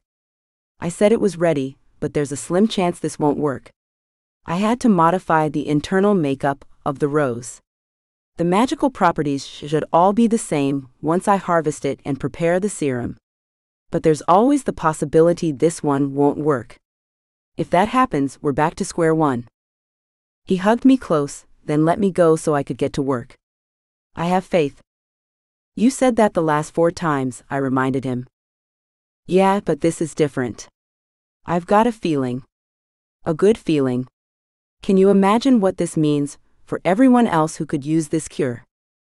I tried not to let my own excitement run away with me. If this rose did work and brought back Flora's mind, the possibilities of what it could do to help others were immense. I'd have to cultivate a whole garden of just these roses. It'd take patience and time, most of my time, but damn, it'd be worth it. I let out a shaky breath, then went to work, digging up the entire rose, including the roots. Once it was out from the soil, I brushed it clean with my fingers and carried it to the work table. For the last 6 months, I'd been spending the majority of my time at the coven house, watching over my experiment. Finnick and Frankie had seen to the care of the plants I had back at my loft, letting me give all my attention to this single flower. Being here wasn't as hard as it used to be. The witches didn't give me sideways glances of disappointment. They didn't whisper every time I walked past. Well, that wasn't true. They did, but it was for an entirely different reason now. I was no longer seen as a failure, but a victim of a witch who lost her way. That, plus it was with my help the Blood Moon Coven had been shut down. I did that. Not my mother. Not some other super powerful witch. Me. The one who was once believed to be failure. Now that the others actually saw me as a witch, I'd been able to share with the elders and the coven what I'd been up to in my loft. To say they were impressed is an understatement. My mother was also here, along with their newborn baby. A little girl named Sylvia. I hadn't been by to see either of them. It was still too painful. Dad had come by once or twice to try and talk to me in the beginning, but I ignored him. Saving Flora's mind was the only thing on mine. The fewer distractions I had, the better. After my last talk with my parents, I wasn't sure what was left to say. My mother made it clear that though she was wrong, she would never apologize for what she did to me. And Dad, he might not have had knowledge of what his wife did, but over the years he should have seen the signs. He raised me for God's sake. I told them months ago, and I'd probably have to tell them again, I wanted nothing to do with them. Either of them. My mother would treat Sylvia so much better than she treated me. Finnick believed I could see past my bitterness and be a good big sister, but I doubted it. There was too much animosity between my mother and me to push aside. Marie had informed me the baby would be raised within the walls of the coven house under their watch, so they could ensure what happened to me did not happen to another witch. Our house was much fuller with the added members of the Blood Moon Coven. They had adjusted well enough. Beatrice was coming around more every day, and even Karina had stopped trying to randomly curse me or Finnick every time she saw us. We'd never be friends, but we could stop looking over our shoulders too. As I came to the delicate part of this process of harvesting the rose, I rolled my head on my neck and told myself to focus on the task at hand.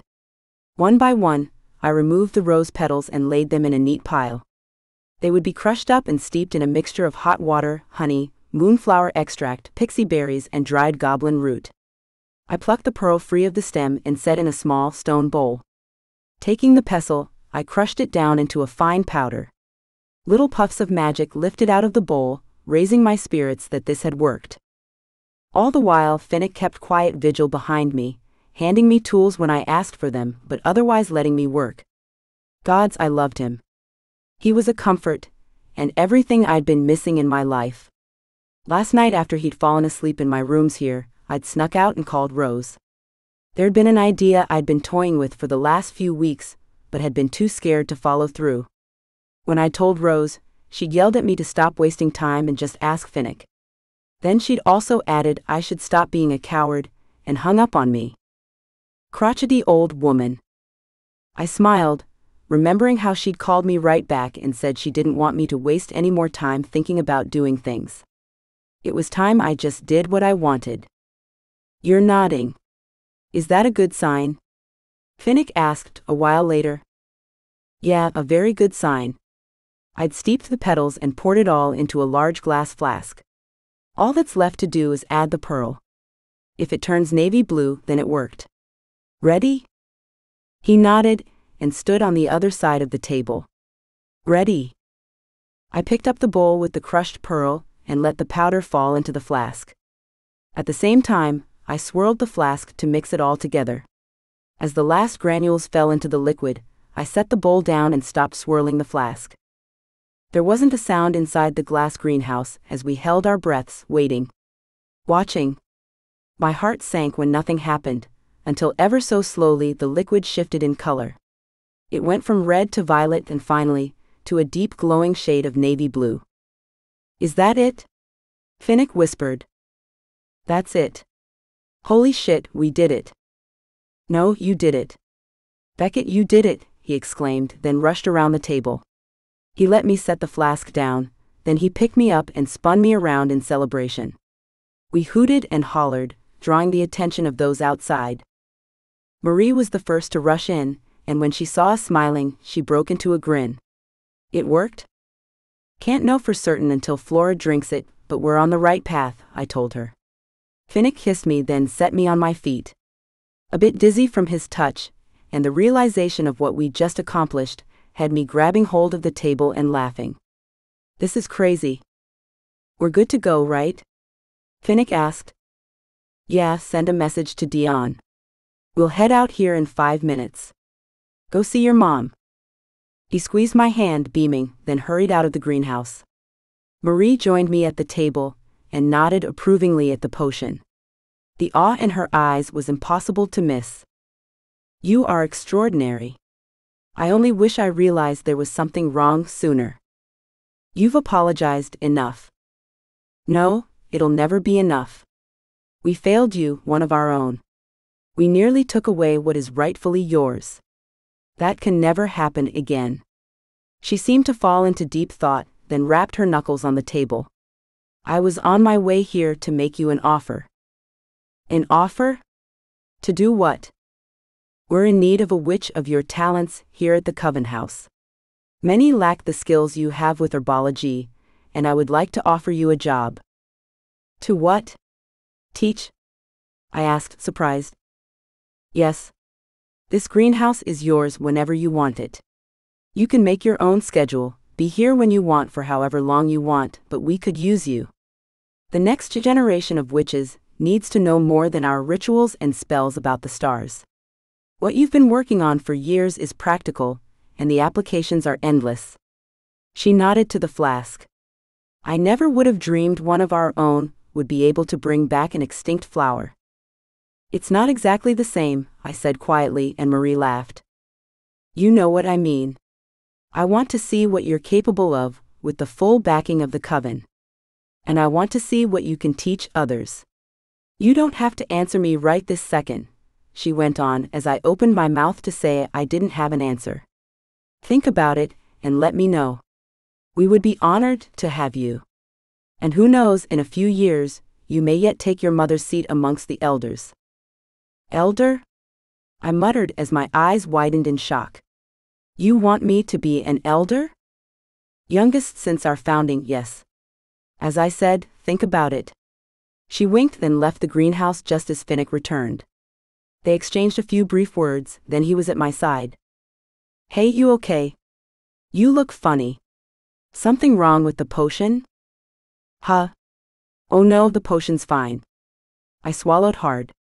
They want me to teach here, and Marie mentioned something about me becoming an elder in a few years. That's incredible. You're going to do it, right? You think I should? Why wouldn't you? He drew me in against his chest. Think of all those doubters you can show up once you start teaching. Does sound enticing. He beamed down at me, and I laughed. What? I'm proud of you. I just want you to know. Damned proud. And I can't believe I get to be your boyfriend. That still gets me some days. Me too. I nearly asked him then, but nerves got the better of me. I kissed him instead, running my hands through his messy blonde hair as he held me close. If we didn't have a potion to deliver to his mom, we might have stayed there a lot longer. Dion and Flora would be waiting for us, however. I drew back and we both smiled at the bubbles floating around us. Every time. He tucked my hair behind my ears, kissed me one more time, then let me get the potion ready for transport. Once it was safely tucked away in my messenger bag, corked in a large vial, we exited the greenhouse. My greenhouse, if I wanted it. I rested my hand on the glass door, as tears of happiness suddenly burned in my eyes. I quickly wiped them away so Finnick wouldn't see, slipped my hand into his, and together made our way toward the front gate. Dion walked with Flora out of the asylum and into the gardens. Finnick paced madly back and forth, wringing his hands. I tried to make him stop a few times, but he would just get right back up and start doing it again. I understood his nerves.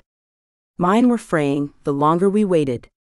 I was confident in the vial I held in my hand. Confident that I had finally created the cure for Flora's madness. Flora was smiling, but from the way she looked to Finnick when she approached with Dion, she didn't know he was her son. Dion's smile was fake too. That rose couldn't have grown soon enough. Usually, if Dion appeared, Flora would be lucid within moments. If she didn't even recognize him, then her condition had severely worsened. Dr. Gillis was right behind them, his brow furrowed. Ah, more visitors? Flora said as she held out her hand for Finnick's. Such a lovely day, isn't it? Are you here about the sketches? Finnick struggled to say something. Yes, we are. Oh, that's wonderful. I've just finished a new batch, and can't wait to show them off. Finnick stepped to the side and let me move forward. This is Beckett. She'll be in charge of getting everything off the ground for you. We have some questions first. Of course. Perfect. I motioned to the stone table behind me. How about a warm cup of tea? It's chilly out today. That sounds lovely. We sat at the table, and I slid the glass of tea with the potion already in it over to Flora. I wasn't certain how much of it she had to drink for it to work. I took a glass for myself as well, as did Finnick and Dion. Dr. Gillis hovered, waiting to intercede if necessary. We started talking about Flora's sketches as she sipped on her tea. She was in good spirits today, at least. The conversation continued when suddenly she paused. I was worried she was having a bad reaction. Dion placed his hand on her shoulder, but she didn't move. Her eyes began to pulse with a navy blue glow that spread outward. It swirled around her whole body, and just as quickly as it appeared, it vanished. She blinked several times as she lowered the glass to the table. Flora? Everything all right? Dr. Gillis asked. She let out a shaky breath, then tears streamed down her cheeks. She clung to Dion's arm and hugged him close. Dion? He sighed in relief and hugged her back. I wasn't ready to be hopeful, as this could simply be another lucid moment. Flora turned from the god she loved to her son, and Finnick rushed around the table to get to her. She cupped his face in her hands as she studied him intently. "Finnick, my son. I remember you. How do you feel?" Dr. Gillis asked. Flora closed her eyes and breathed in deeply. As she let it out, she laughed quietly. "Clear-headed. The fog is gone. I remember so much now. What did you do?" "Thank Beckett," Finnick said. "She found a way to cure you." "I'd like to make sure though," I said quickly. "I'd hate for this to be temporary." Dr. Gillis took Finnick's place beside Flora, and rested the palm of his hand against her forehead. His hand glowed, but it only lasted a few seconds. "I find no hint of madness anywhere," he informed us. "It's gone. It's truly gone." "You did it," Finnick told me as he picked me up in a hug. "Thank you." "Yes, thank you," Dion repeated, and then he was hugging me too. "You have no idea what you've done for us. You'll always be family to us. I want you to know that. If you ever need anything at all, you just have to ask." Flora was next to embrace me, squeezing me so hard I thought she'd crack my ribs. "Thank you for saving me," she whispered, then added, "and bringing my family back together." When she stood back, she was crying. I was as well. It was impossible not to. I was more than willing to give them some time alone together as a family, but when I started to walk away, Flora pulled me right back and held my hand tightly in hers. She wasn't my mother, but in those few hours together with her, Dion, and Finnick, I knew I had a family. A real family that wouldn't use me or turn their backs on me. A whirlwind of intense emotions had me breaking down again until Finnick hugged me. "You okay?" he asked. "Yeah, I'm just really happy this worked. All because of you." He glanced at his cell, then waved to his parents. "Hey, we have to head out, but let me know what the plan is as far as moving out." Flora gave him one more hug. "We will. Don't you worry about that." "Where are we going?" I asked as Finnick led me away. "I didn't have anything planned." "You don't, but I do. Just trust me." "I always do." He wrapped his arm around my waist at my words and kissed the top of my head. This was just about perfect. The weather was warm, though the cloud cover typical for Seattle blocked the sun. We talked as we walked through the city, meandering and not in any real hurry. Finnick checked his cell a few more times, but it wasn't long until I noticed where we were headed. "We're about 2 blocks from Rose's," I pointed out. "Yeah, that's right." "All right, what's going on?" "No questions." I planted my feet, or tried to, but Finnick simply nudged me along. I continued to bug him about where exactly we were going and what for, until we turned the corner at the next block. We stopped. Rose and Garth stood on the sidewalk outside a storefront. 2 large picture windows sat on either side of the door, but they were currently covered with tarps. I knew what was under them, though, because this shop space had been sitting here vacant for the last 5 years. It was a great location, but I'd never felt confident enough to take a chance and rent it. "Rose," I said. "What's going on?" "You want to do the honors, or should I?" she asked. "I'll do it," Finnick announced and reached for a rope hanging from a tarp. "You ready?" "Ready for what?" I asked. He tugged on the rope. The 3 tarps fell away. My jaw dropped. "No." "Yes," Finnick said as he kicked the tarps away and led me toward the front door. "Welcome to your new shop, Beckett. Why don't you go inside and take a look around?" Numb, I nodded. I glanced at the windows again, decorated in sigils and symbols of herbology. The words on them, as well as the sign overhead, had me shaking my head in wonderment. Tangled vines. Beneath that was written, "Herbalist and herbology supplier." "Shit," I finally managed. "Wait till you see the inside." Finnick helped me through the front door, and the second we were inside, I thought I'd died or passed out or something. "What do you think?" I walked further into the shop and looked around. Rows of shelves lined every single wall, ready and waiting to be filled. There was a large wooden counter toward the front, with a glass case beside it. More display cases filled the open floor space.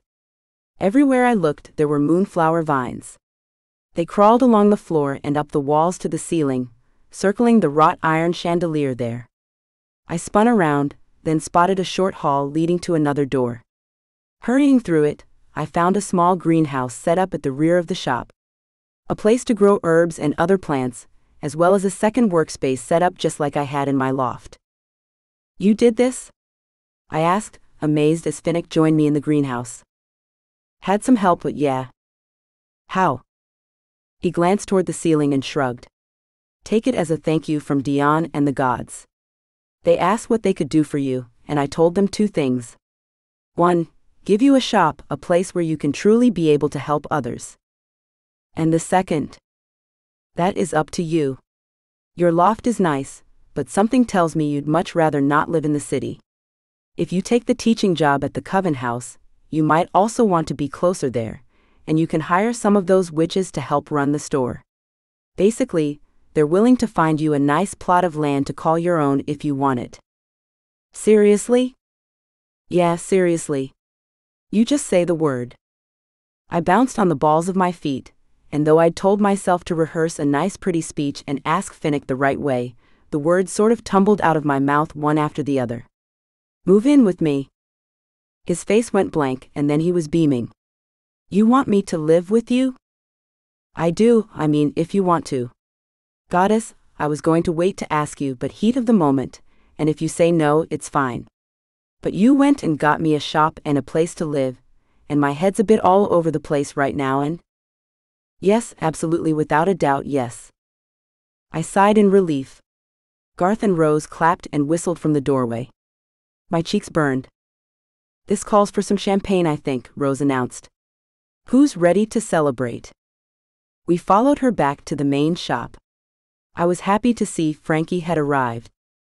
I leaned against the counter beside him while Finnick poured out the champagne in solo cups. "Did you ever think we'd be here?" I asked my familiar. "Yes." "What?" "No, you didn't. Unlike you, I always believed you were capable of so much more. And look at you, you even found someone to share your life with." Those elevated eyes focused intently on me. "You kicked ass, Beckett. You found your destiny. Now be happy." "That's the plan," I said as Finnick handed me a cup. Chapter 11. Finnick. 1 year later. Everything was finally set. Today was the big day. I shrugged on my shirt and ran my hands through my hair, trying to make it a little tidier. Dion and Flora would be here in a couple of hours. Rose and Garth were right behind them. I'd invited Marie as well. I considered letting her parents know, but that was her business. I'd let her tell them the news if she wanted to. If she says yes, I muttered to my reflection and blew out a heavy breath. For the last year, we'd been living together in our cottage, away from the city.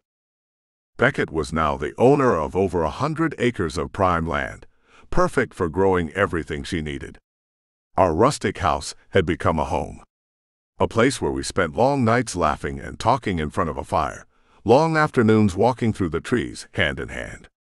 Where we lazed away on the weekends. There was more happiness and love within these 4 walls than I'd ever thought possible. And today, I was going to ask that one question that would make it even better. I left the ring in the chest of drawers, not sure yet exactly how I wanted to ask, and headed to the kitchen. Beckett had been up since dawn, taking care of the latest batch of roses she brought back from extinction. She'd helped so many people in the last year. I grabbed a cup of coffee, then left the cottage through the rear kitchen door. The morning air was crisp and cool this early. I breathed it in, then walked down the 4 steps that led to the garden path. Beckett was elbow-deep in the dirt when I reached her, toward the southern end of the gardens. She wore one of my shirts, her favorite one, tied in front. Frankie was with her, and they were talking about the roses.